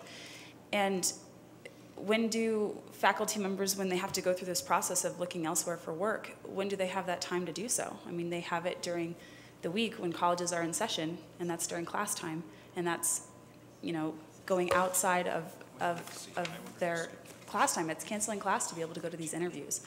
And I think it's devastating on all accounts, and I think it's a policy that is a real hit to morale and a real hit to the quality of education as well. President Engstrom, I guess my 2 cents on some of your comments is I think what I hear in the overlapping conversations is, as a system, as a board, we're tending to ask more questions about how many things can we do and maintain the high level of quality. And I think, just for myself, that's when I look at our fiscal reality. We know there's limits, but I think that's where probably I fall more along the lines of I would like to be an extremely high quality provider in as much as we can do. And to what extent there's things we can't do, I certainly wouldn't like to see us sacrifice quality to do more things. And that's a balance that we've been talking about for a couple of days, and I guess in my mind, one that needs to continue. But I see resource balancing personally more along those lines than I do any sacrifice of quality. And I think even in the hiring decisions we've made, that's sort of been my take since I've been on the board. I think we need to find the highest quality people that we can in every position, not only our administrative leaders, but our faculty and staff. I think that's what makes Montana a unique opportunity for hiring, and also makes Montana a tremendous value for the students that participate. All right. I would like to comment. Then to close, are we closing on this then? You can close on that. Commissioner Stearns. It sounds like I've introduced a bill to the legislature, and now I have a chance to close, Mr. Chairman. I guess I hear, members of the board, that you have a lot of both sympathy and empathy with the issue, and are probably happy for us to fill out maybe some particular policy gaps that could help us from our perspective, and we'll talk about that with our presidents and chancellors. I would like to make the, and maybe develop something then to bring back to you. I would like to make the observation, lest they think we are unaware of it, that I bet you that our faculty representative, Neil Moisey, has chaired or been on any number of faculty search committees in which he's faced exactly the same issue, in which he's got eventually to answer to a dean or ultimately a provost to say, we really want this faculty member. This is the one. This is the best. This person meets all these needs. And can we go up, you know, another 5,000, 10,000 to get that individual? Am I not right? It happens all the time. So it happens at every one of our competitive levels in our knowledge-based competitive industry, and we're aware of that. So lest you think we're not, that we know that you struggle with this as well. But I bring this forward because it just gets to be more obvious, you know, at the board level when a senior administrator is name is on a consent or action agenda.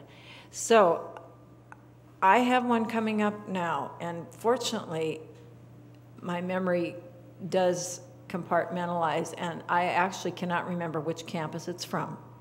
I just remember that in the last week, a president said to me, I've got another one. I've got coming up in the next couple weeks, a search coming to a conclusion. The one we really want for this is probably going to be a little pricier than you are going to feel very comfortable with, but I will make a very good case as to why, due to investment, competitive reasons, need, availability across the country, this is the person we need, and this is the price the salary and benefits we have to offer.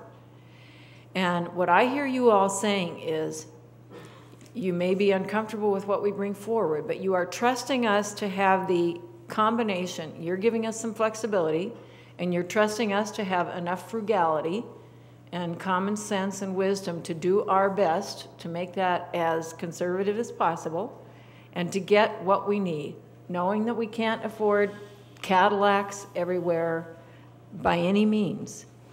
And so we will continue that balance between, you know, competitive investment and flexibility from you with the frugality of our Montana culture, ethic, and resource base. And so given that, even absent at this point any elaboration in our policies, I will have that conversation with whichever one of you it was one of you who said that to me in the last few days, board meeting week, and especially when I've been testifying before full of propes. I'm not even going to think I'm having half-heimers at this point. I'm going to forgive myself for not remembering which one of you it was, but it's coming. It's coming. You said it to me, and we will resolve it in the next couple weeks, and it will be on the consent or at full action agenda, whichever you all prefer. You chair staff and comp, so you'll tell me, and I shall bring it forward. And it will be with a name attached. If I shouldn't do that or do it quite that way, tell me now. Thank you. Regent Buchanan. Commissioner Stearns, I appreciate that. The one thing I hear us saying that I want included in that is recognition that we've got to start refining our strategic focus. So if this person is the person or position on the campus where that niche is going to be strengthened, I think you're hearing us all say we support it. But if it's continuing to be thin across the, you know, that's part of, I'm hearing now, individually a quorum of this board say that that is something that we want to be focusing on. So please include that in the conversation, and thank you. Thank you. Other comments? Okay. I did want to, before we leave the information part of the agenda, I don't know if Connie's still here, but we sort of moved from healthcare to, no, you don't have to come back up. I just wanted to say we moved from your part of the discussion into benefits. We thank you for being here and doing a good job managing that. I know 7% increases never sounds great, but that is the lowest I've heard in 2011 without dramatically changing the benefits, and that speaks well to your group. It's an interesting time in healthcare, to say the least, and we appreciate your attention to it. We have on our consent agenda items A through G. We did basically 10-year review yesterday, so we're going to skip that one. Does anybody want to pull any of those consent items out, or is it the sense of the committee we'd move those forward? We also had our comments from the UFA representative yesterday, so I will just call for public comment. Is there any public comment on items not on today's agenda? Any public comment? Okay, then we'll take, Let me just ask one question. Since we're here, we've just looked at them. We're going to move back to the full board. Why don't we just vote on these consent agenda items right now? We can do that. As a full board and be done with this section. We can, we'll act then as a committee of the whole, and is there? I would move approval of items A through G on the consent agenda for staff. Okay, then we have a motion to approve items A through G of the consent agenda, Staff and Compensation Committee. Is there any public comment on any of those items? Is there any comment from the campuses or faculty, staff, students?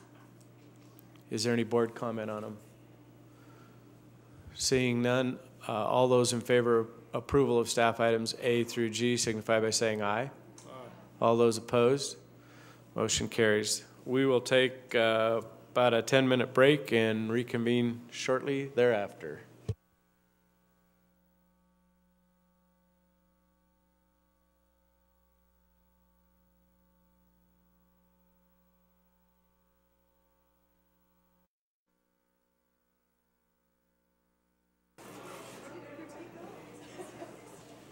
All right, we are ready to reconvene.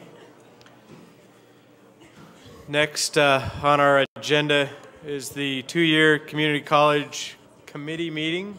Before we do, though, I'd like to say once again thanks to Michael Ballard and his PBS group from KUSM in the Bozeman campus for being here. We are streaming across the state, and I think it, again, provides great access for people around Montana and around our campuses to participate in, at least partly participate in the board meetings. So thank you guys for being here.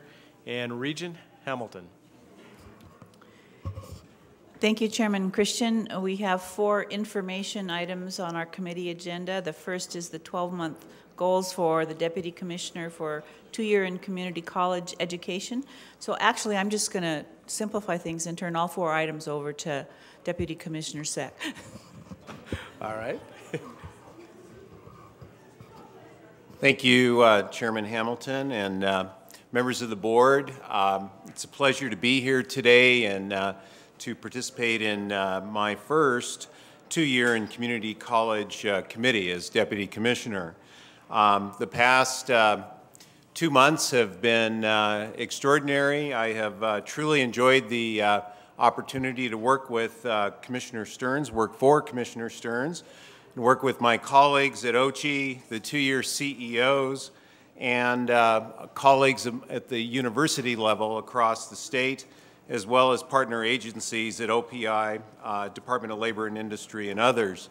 I've been working weekly with the Lumina Education Foundation on the College Now initiative. In fact, beginning with the Monday following my appointment at the Board of Regents meeting at the University of Montana, began weekly meetings with Judy Hyman in working on the College Now initiative. And one of the opportunities that the Lumina Education Foundation has afforded us and afforded me as the new guy on the block is the opportunity to fine-tune the scope of work now that we are a year into the 4-year grant, and I'll talk about that in a moment.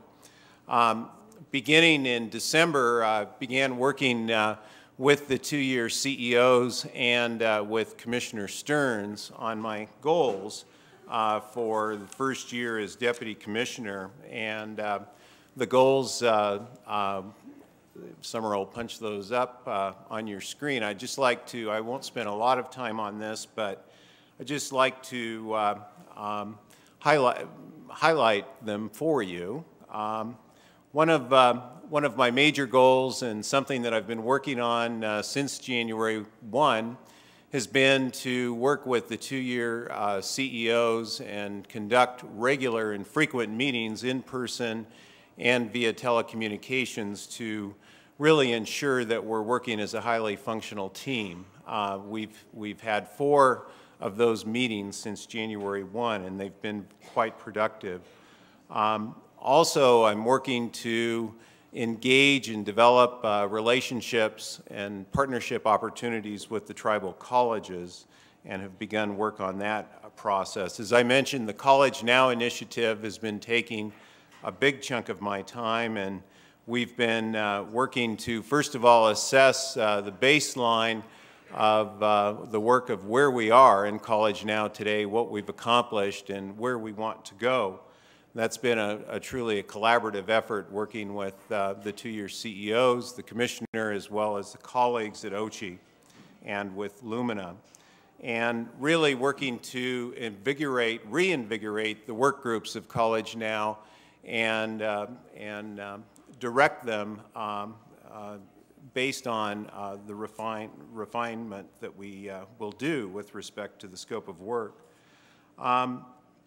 A couple of other things that I've been working on is to schedule site visits to each of the 2-year campuses, including the colleges of technology, the comprehensive community colleges, the 2-year programs at Western and Northern, and the tribal colleges. And so far, I've completed a visit to the University of Montana. President Engstrom and Provost Brown and Dean Good have been very helpful there, and that also included a trip to Bitterroot College programs. I have a trip scheduled to Flathead Valley Community College this month and to Salish Kootenai College also this month, and then the next to MSU Great Falls College of Technology. President Karras will visit with you a bit later about a statewide effort that we've been working on to pursue our TAACCT U.S. Department of Labor funds, and we will share with you in a bit about what that involves.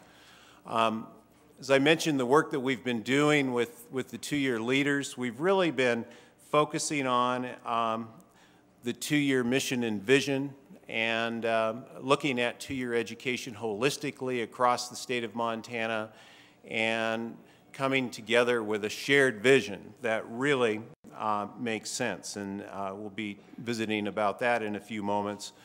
And then the Carl Perkins Initiative has also taken a fair bit of my time working very closely with Kathy Wilkins and our OPI colleagues.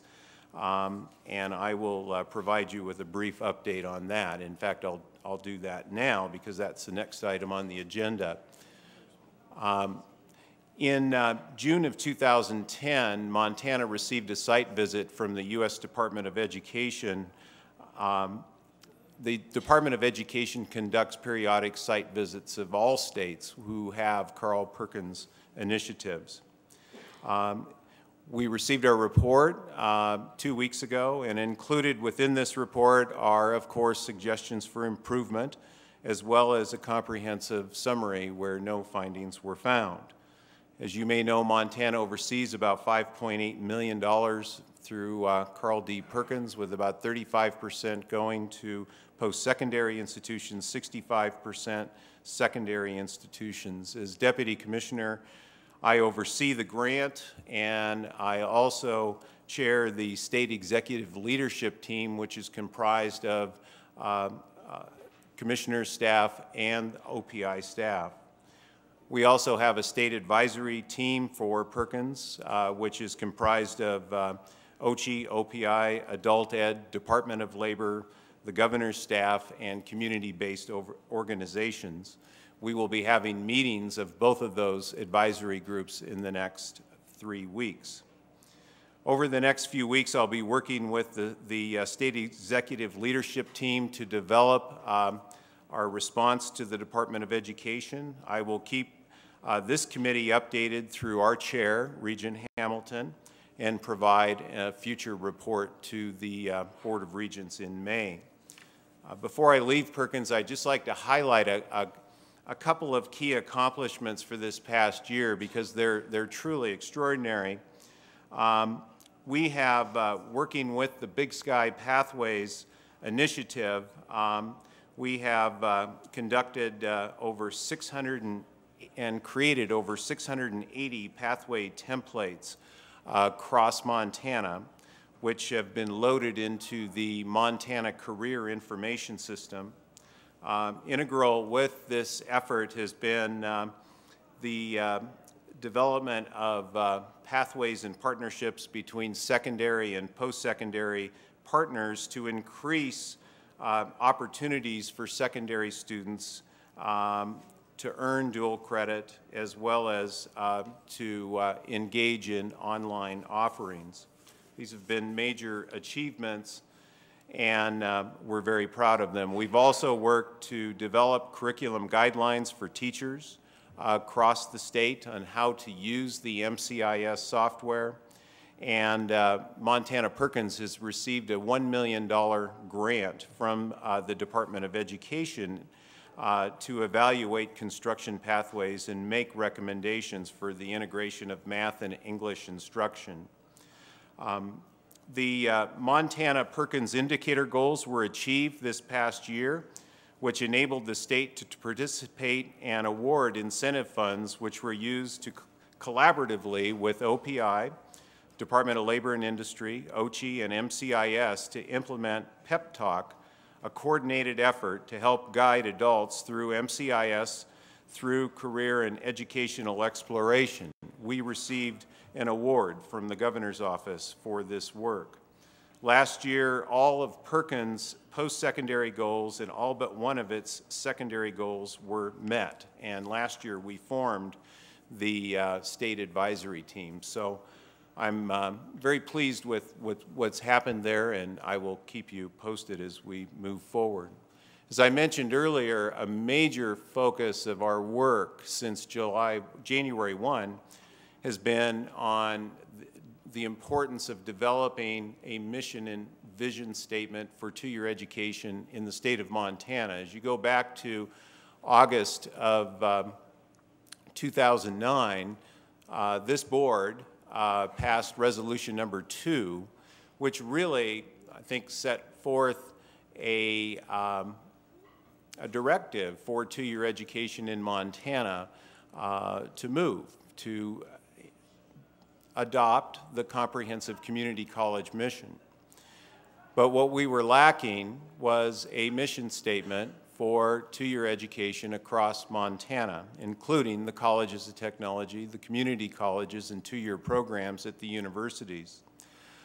At our retreat on February 4th, Dean Bingham and Dean Schaefer volunteered to lead a work group to work on the draft mission vision statement, which you have on the website. And at this point, I'd like to ask Dean Bingham and Dean Schaefer to provide you with an introduction to this process and what's happening now.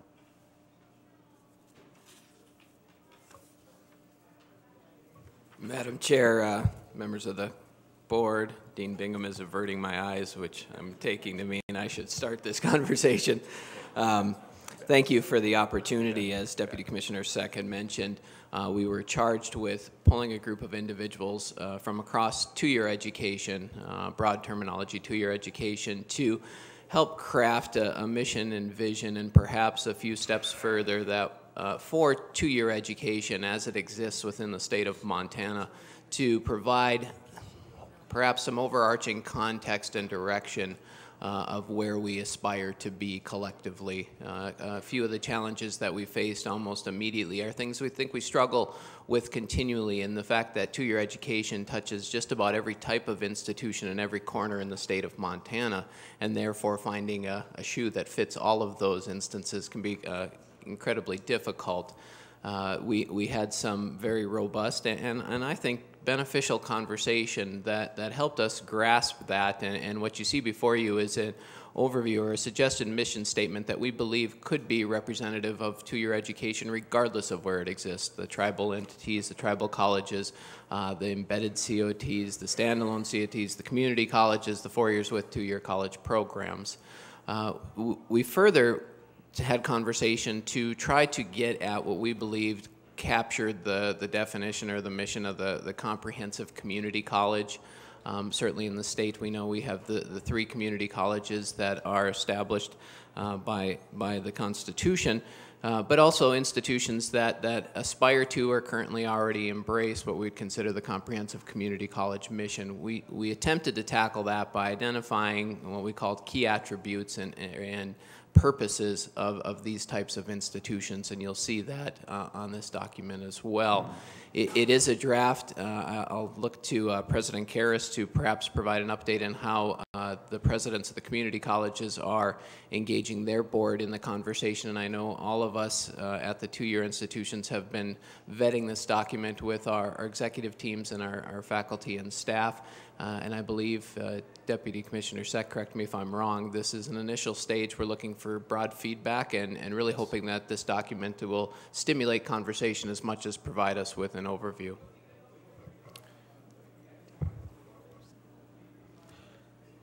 President Karras, would you like to make a brief comment, or Daniel? Chair Hamilton and members of the board, the community college boards are also, now that we have the draft, we'll be reviewing this and commenting. It's certainly a broad vision for all of two-year education in Montana, and we appreciate the opportunity to be included in the conversation. If I might just add just one brief item to Joe's comments. It's a draft, and we want you to remember it is a draft, and that as the discussions go on, there's a good possibility that this may change a little bit as we take a look at the standalones, the embeddeds, working with tribal colleges and the community colleges, how this might come together for the state of Montana. What was really important to us is that we identify two-year education within the state of Montana and not be exclusive of any organization, any college that is engaging in two-year types of education. And so that's what this is trying to do. And so as we discuss further and get into the strategies and how to implement some of these strategies that we've identified and have those robust discussions, there's a good chance some of this might change a little bit down the road. And that's a good lead-in to our last item. Summer, if you could put the flow chart on the screen.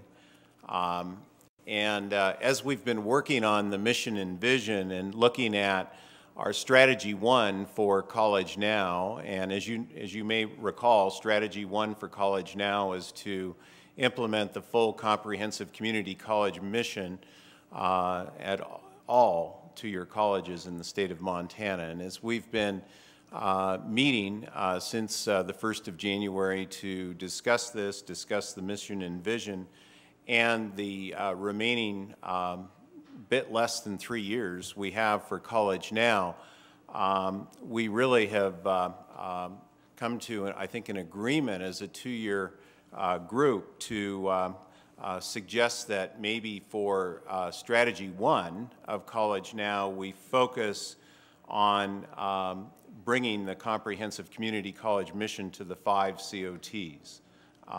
And this flow chart gives you a look at that, and basically from the shared mission and vision, which we've been talking about, that would lead to essentially identifying the gap identifying the attributes of the comprehensive community college, of a comprehensive community college mission in Montana, and that's identified on the one-page draft mission and vision document, which we just talked about.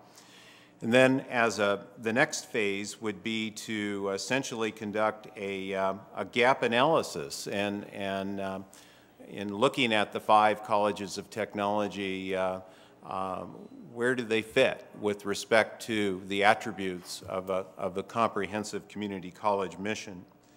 And then the next step would be to develop goals and strategies for addressing these gaps. We would propose to have that accomplished by July. Again, these are basic goals and strategies. And then the bulk of our work would be done between July and fall of 2013, where we would lay out strategies and timeline for each COT in Montana to achieve the comprehensive community college mission. And the final step, and as you know, Deputy Commissioner Moe has been talking about this the last several meetings, the ultimate name change of the COTs. And we really can't re-image or rebrand the COTs if we don't have them functioning and operating differently, like a comprehensive community college. So the last phase would really involve the imaging and implementation of the name change for the 5 COTs, and we're suggesting by September 2013. One of the things that, as we've been meeting, that's really important, I think, is the foundation of all of this, are the guiding principles. And the guiding principles are to leverage the expertise from our 3 community colleges and tribal colleges to help with the change process, that the vision and mission we've been talking about is shared. The current governance models will not change, but the breadth and depth of programming will change to be reflective of the comprehensive community college mission and key attributes. And the key strategies will leverage partnerships, collaboration, and synergy with 2-year programs at U of M Western, MSU Northern, and Montana's tribal colleges. And as Gallatin College programs and UM's Bitterroot College programs evolve, they may wish to choose to follow a similar process in adopting the comprehensive community college mission. At this point, I'll pause and ask my colleagues if they have any brief comments they would like to make before we end our report and open it up. I'd like to thank Deputy Commissioner John Seck for his leadership in moving this forward. This has been a really fun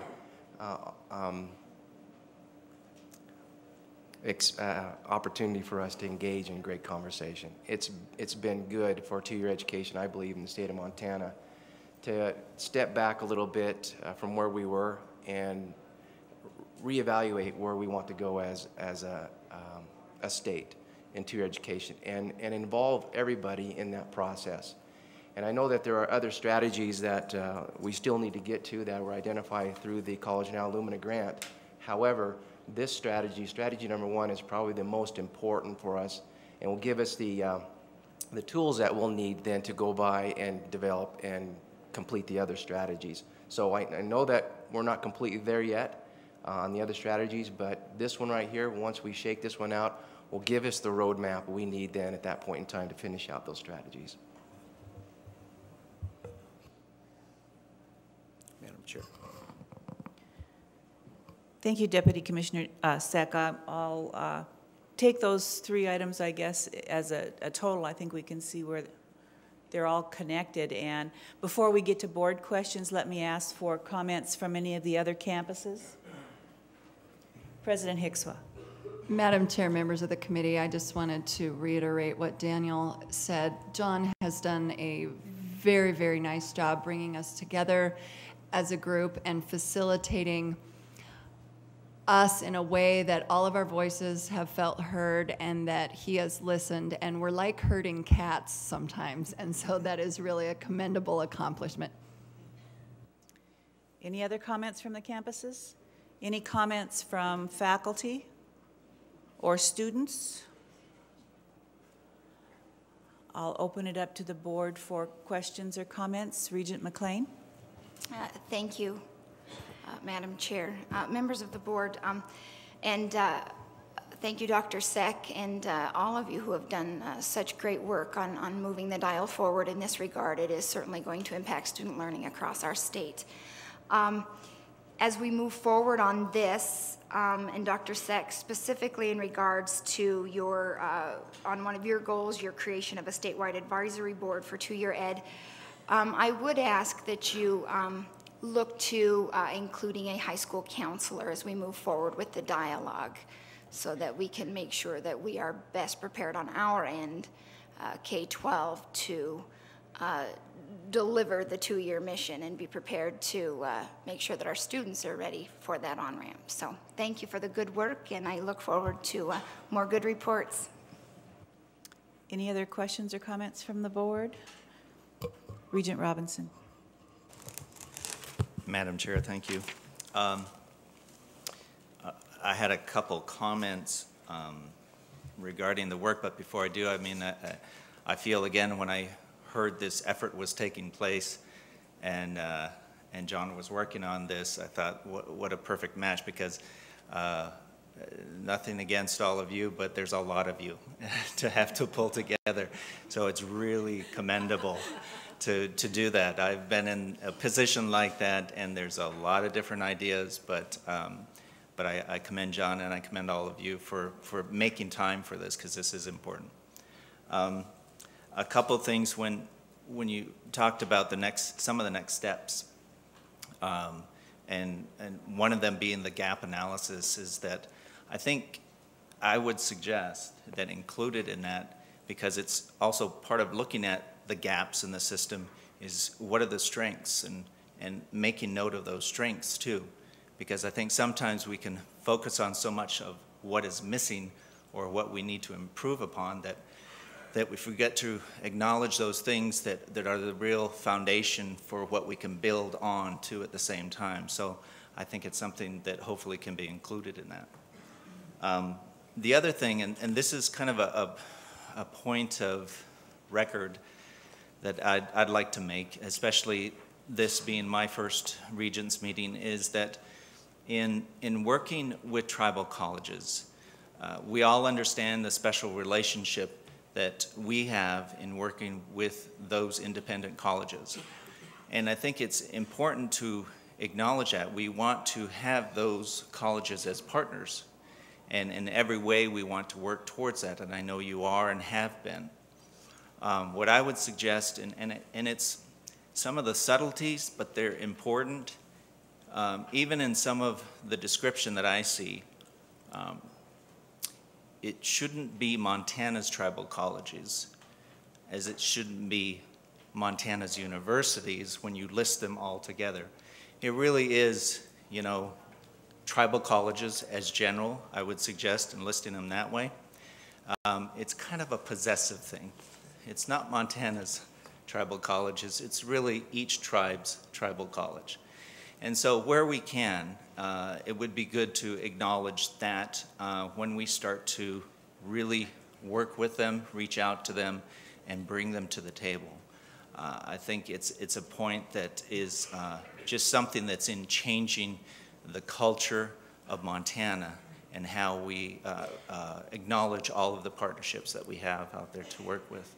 So I would suggest that, and I think as you do that, you will find it's a different type of approach, and it's not an easy approach. I'll admit that it's not an easy approach. So if we can keep that in mind, though, I think it'll help us as we continue to build those relationships. Thank you. Thank you. Excellent comments. Any other questions or comments from the board?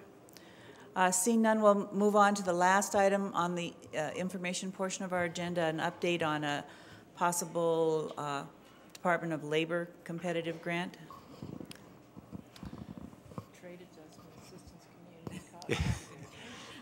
And President Karras and her team at Flathead have agreed to take the leadership role for a statewide initiative, and this grant is centered around areas of any area that has experienced high numbers of layoffs, particularly with individuals who qualify for federal TAA funds. And the Flathead has experienced the largest number of layoffs in the state, so they were a natural lead for this grant. So I would like to compliment President Karras and her team. They have done an absolutely magnificent job leading this effort. Jane? Chair Hamilton, members of the board, just a brief summary that Congress last spring passed $2 billion for community colleges to be awarded competitively through the Federal Department of Labor, and $500 million this year will be awarded towards communities that have, or states that have, trade adjustment assistance eligible workers. And the focus of the grant is to provide support for overcoming barriers for those TAA workers to be able to achieve a successful education outcome and then move on into the workforce, and to provide some partnerships with business and industry to create new jobs. The awards are a minimum of $2.5 million for each state and a maximum of $20 million with a few exceptions. Montana, as you heard from Deputy Commissioner Seck, is looking at a statewide grant. We have visited with all of the public two-year colleges that offer two-year programs, as well as each of the individual tribal colleges. And many of those institutions, I think almost every institution we've talked to in the state is interested in participating. So as you can imagine, pulling all those organizations together has been quite a large process. The focus of the statewide grant will be on one of the largest barriers for all of our trade adjustment assistance eligible workers and many of our other non-traditional and traditional age students, which is college math and the developmental math that they all need. And how do we provide access to developmental math across the state to help those students be more successful as they move into college programs. So we'll be looking at some models that are already in existence in the state. How do we expand those? How do we provide the best opportunities for individuals in Montana to access the math, basic math education that they need to be successful in college? Because as you all know, no matter what program you go into, whether it's a one-year certificate, a two-year associate's degree, a baccalaureate degree, or graduate program, there are very few, if any, I think, programs anymore that you can be successful in without having math skills. So that was one of the biggest barriers that we identified. We'll also be looking at providing some distance infrastructure to better serve individuals in outlying areas that can't easily travel, so that we can provide better educational opportunities to those individuals. And another aspect of the grant is to enable us to create new programs or expand existing programs to meet the needs of the TAA workers. And of course, because of the way that the grant proposal is worded, it needs to focus on the TAA heavy areas. So we are looking at a number of areas across the state in which there are the most trade adjustment assistance affected workers, but we hope to be able to expand those programs across the state and to identify programs that are in existence in other areas of the state that we can then deliver through distance or through some partnerships to those areas that do have the TAA impacted workers. So the grant is due April 21st. It's quite a big project. We're working on it with everybody. I have to say each of the colleges that have been involved have been very supportive and helping us to move this forward as quickly as possible. Thank you very much. Any questions or comments from the campuses on this particular item? Faculty or students? Any comments from the board? Questions? Seeing none, thank you. I I keep wanting to say Dean Sec, Deputy Commissioner Sec. It's going to take me a while to get through that. The next item on our agenda is public comment on items not on this committee's agenda. Is there any public comment? Seeing none, Mr. Chairman, that concludes the report of the two-year committee. Thank you, Regent Hamilton. So the next item on our agenda is taking action from yesterday's committee reports. We will start with the Administrative Budget and Oversight Committee. Regent Buchanan.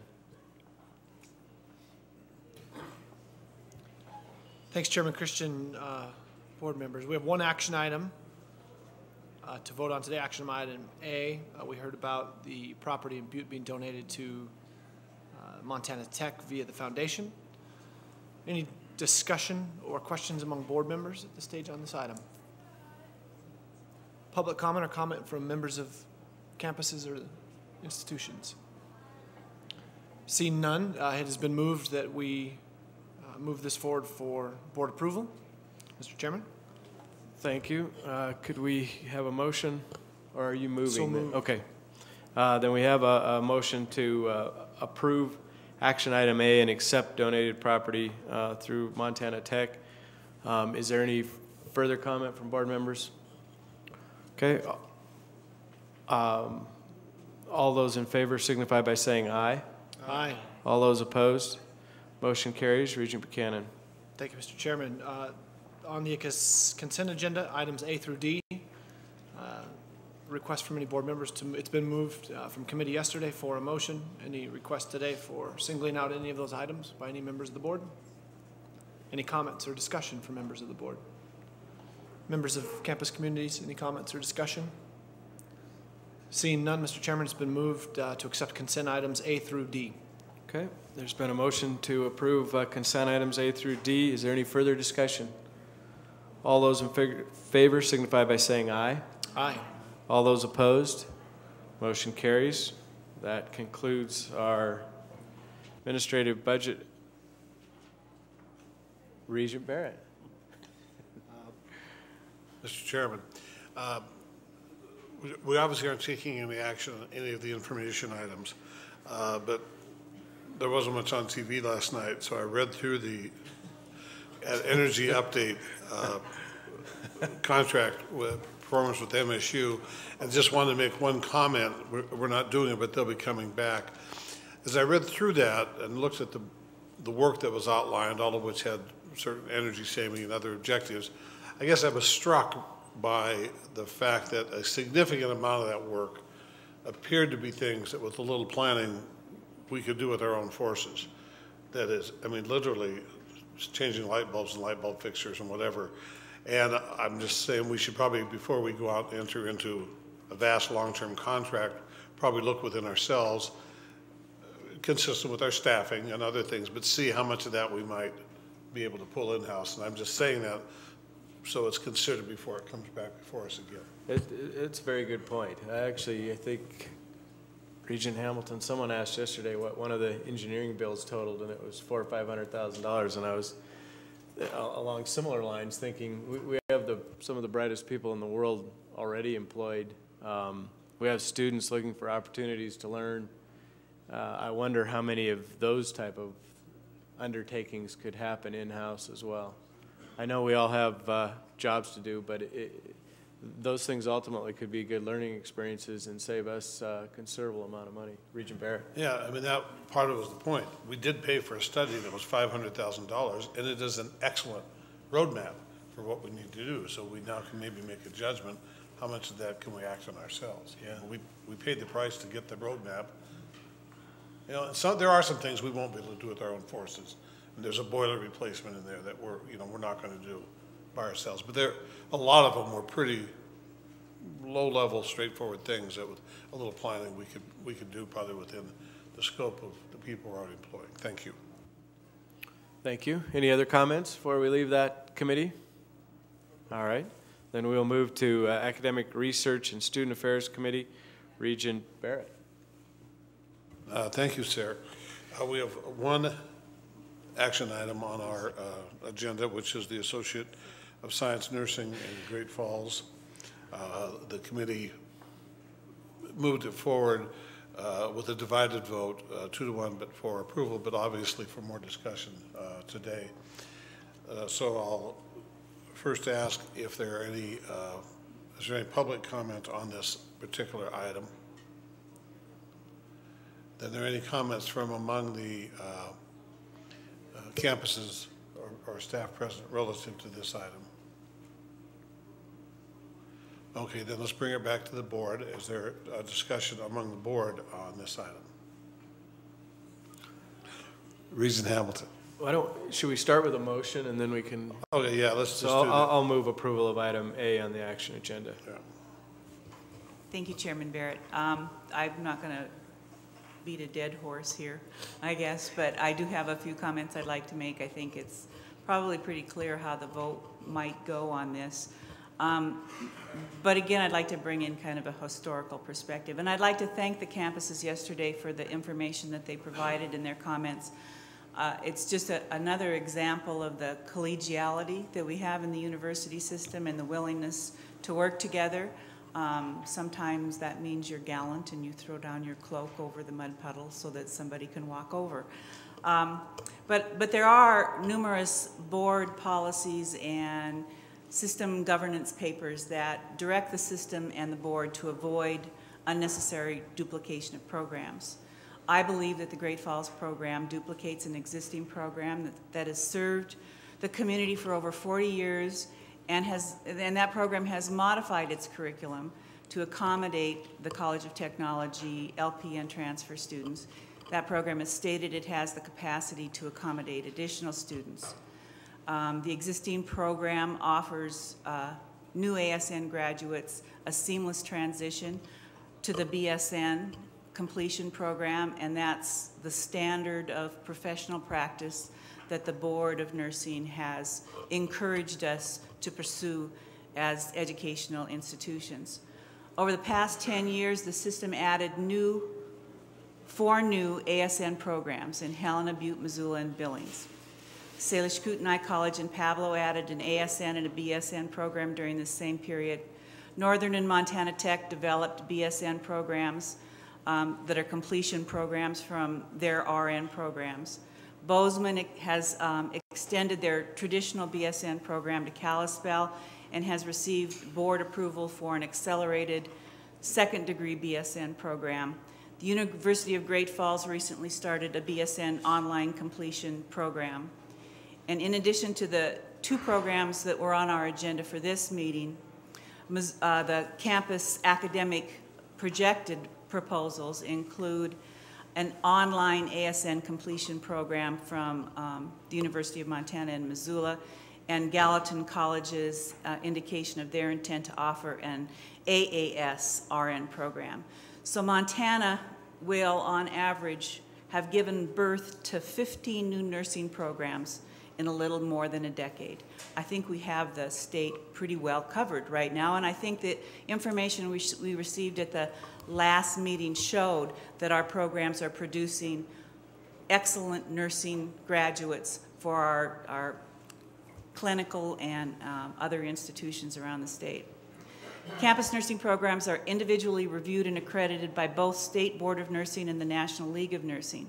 Because of the technical nature of the program, the mandated low faculty-student ratio for clinicals, and the salary pressures we encounter when competing with the private sector for highly qualified faculty, nursing is one of the most expensive academic programs we have in the system.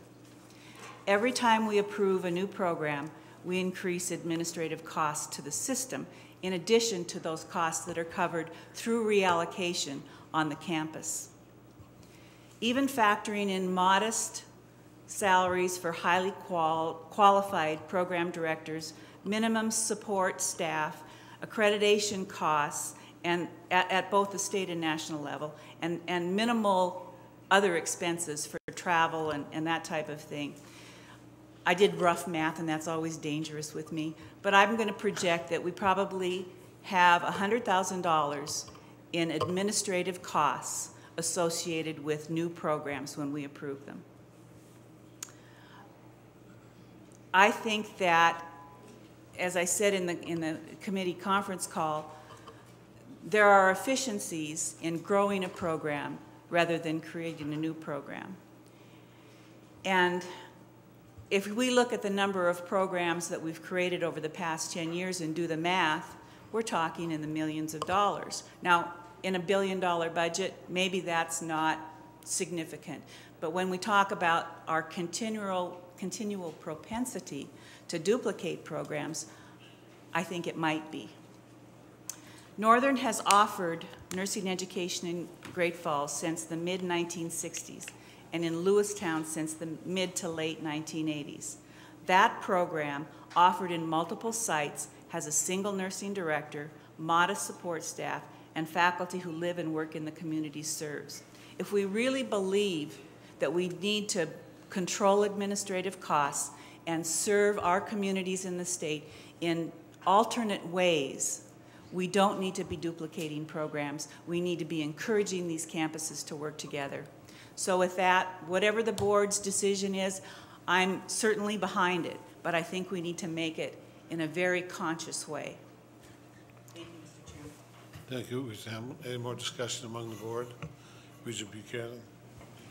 Thanks, Mr. Chairman. Thanks, Regent Hamilton. How about on the output side, maybe Dean Schaefer or whoever the right person asked this question of, what are we seeing as far as trends in placement rates for graduates? I mean, 4 years ago, the demand was flying through the roof. Is that still the case? I mean, are we still seeing placement rates for the students increasing at the rate we saw 4 years ago? Mr. Chairman, Regent Buchanan, certainly all sectors of the industry have had some impact by the recession, including healthcare. What I can tell you looking at our past trends and what I believe are the trends across the state, that our nursing graduates are hired almost immediately. Our LPN grads have been hired 100% as they move out. And once we move out, and as many of our partners in healthcare would say, to use the recession as a way to gauge the future demand of nursing would be very, very short-sighted. The state could continue to produce maximum amount of nurses, and with the projections for the state alone, we would continue to need more nurses for the amount of vacancies, both from turnover and new positions created. Thank you. Thank you. Any further comment from among the board? Chancellor Trokey. Sorry to speak out of turn. Regent Barrett, Regent Buchanan, the placement rates for nursing is a little ambiguous because a student can finish an ASN degree program satisfactorily, receive the degree, but once they have to sit for the licensing exam, and that dictates whether or not an individual will finally be placed in the position that they've been trained for or not. So when we look at placement for nurses, not only do we look for graduation rates, but we also have to look at percentage of passing the NCLEX to become a registered nurse. And that's a very, very important figure to keep in mind. And I'm glad to say that MSU Northern's graduates usually, in terms of every year, or in the past few years, have hit either 100% passing of the NCLEX or pretty darn close to it, at least in the 90s. First time around. That's usually better than the bar. I guarantee it's better than the bar.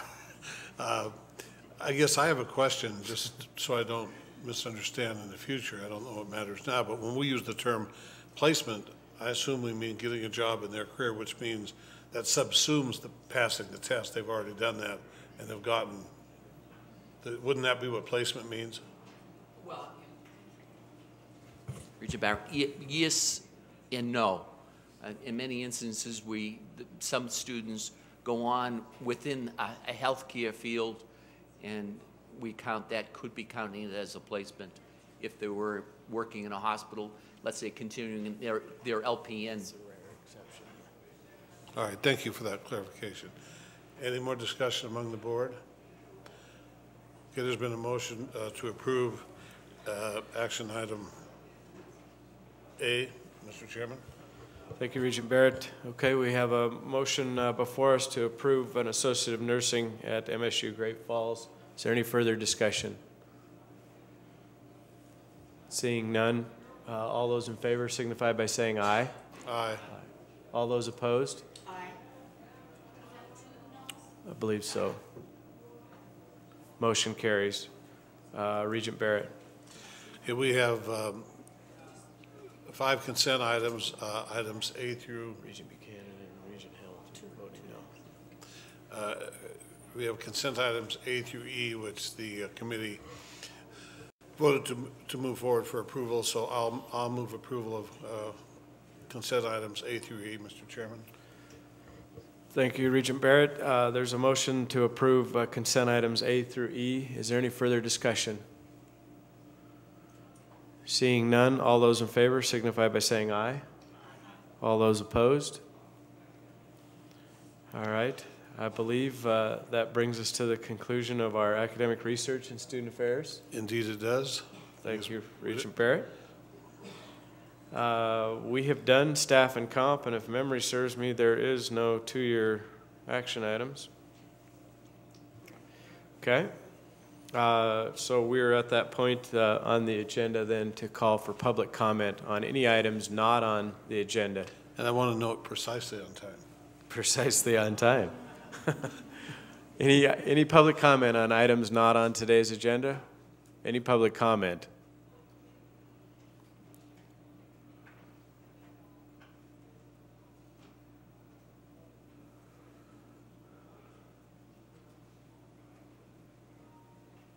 Mr. Beck, I believe. Yes, my name is Dave Beck. I'm from Missoula. Is the blue light I don't think that's on, sorry. Is that on now? Yeah, thank you. Thank you. My name's Dave Beck. I'm from the Missoula campus. And November was the first time I came to a trustees meeting. I know I'm already missing protocol, Mr. Chairman, members of the board. I'll try and get the procedures down, and I'm not sure if I'm commenting at the appropriate time, but I'll make my comment anyway. I've been at the Missoula campus since the year 2000, and what I'd like to comment about is the discussion on benefits that was held earlier. And I'd like to preface my comments by saying that I really love my job. I think I'm one of the luckiest people in the world, you know. The 2 things I love professionally are teaching and doing research and writing, and I get paid to do that, so who could be luckier? And living in Montana is a great place to live. Myself am from Chicago, although my wife is a Montanan. She likes to refer to herself as a 500th or 600th generation Montanan. Her family's been here a long time. And I haven't, but we love living here. When you talk about I've been in higher education for about 25 years. I worked at a private tribally controlled college before I came here, so I'm used to working with low pay and low benefits.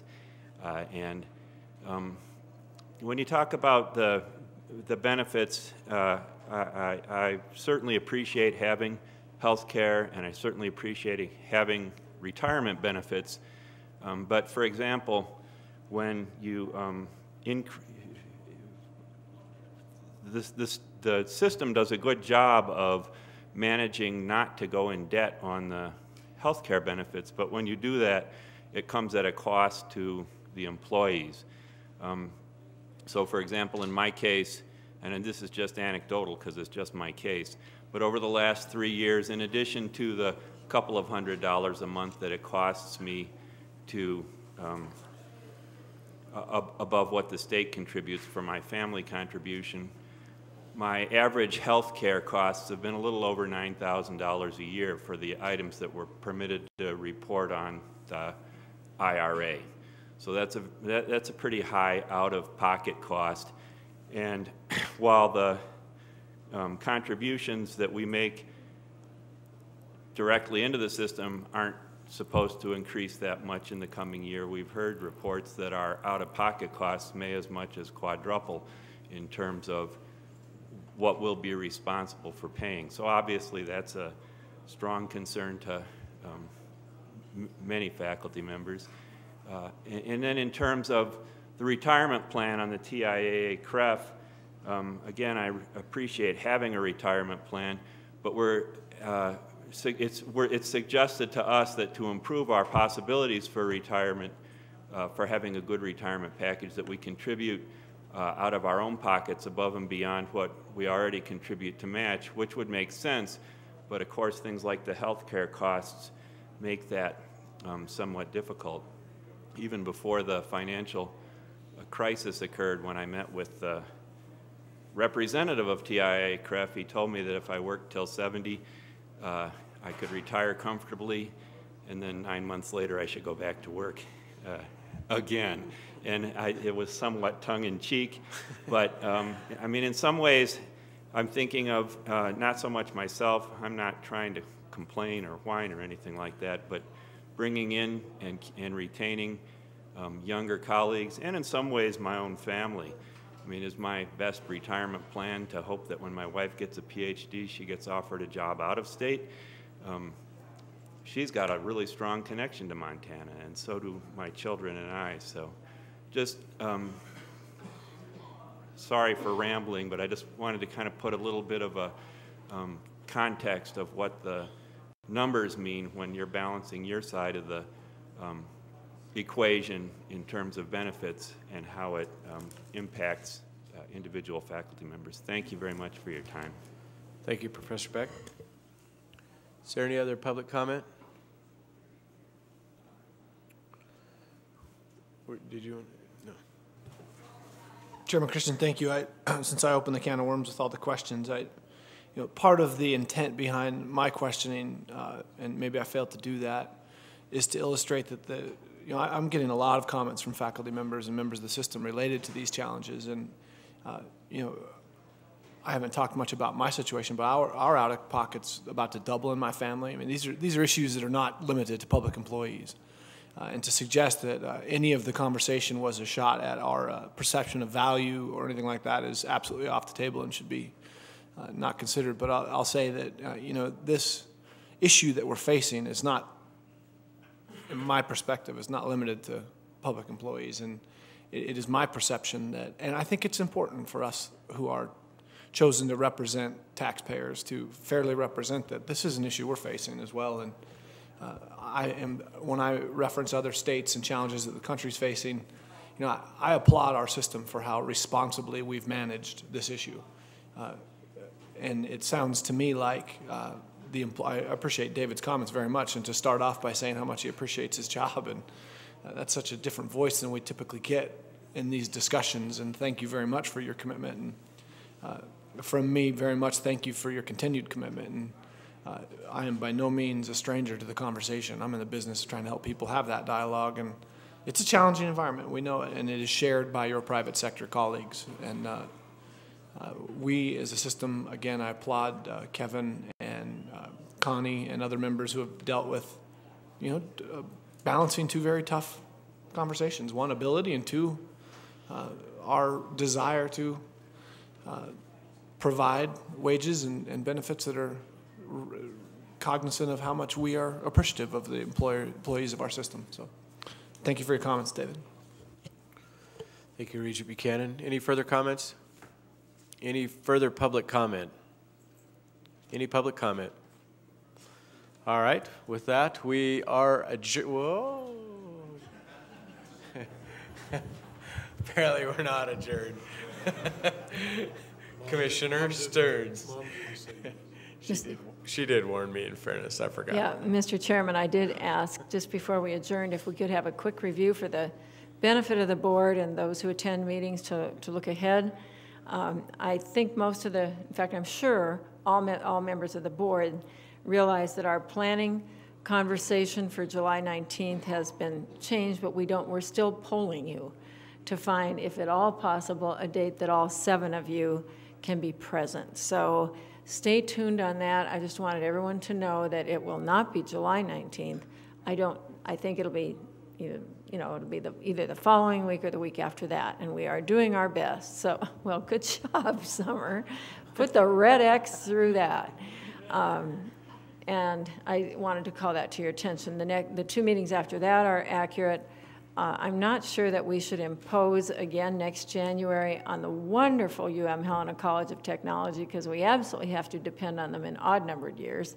And I want to take this chance to thank them, as I'm sure you probably were about to also, Mr. Chair, for the terrific job Dean Bingham, you and all of your staff have done, including with the organization for the legislative reception last night. I know that Doug Steele and Bill Johnston and Lynette and Summer and Winnie and all kinds of people and all these technical folks have just pitched in to make this very complex meeting so successful and so easy to work with, and we are greatly appreciative.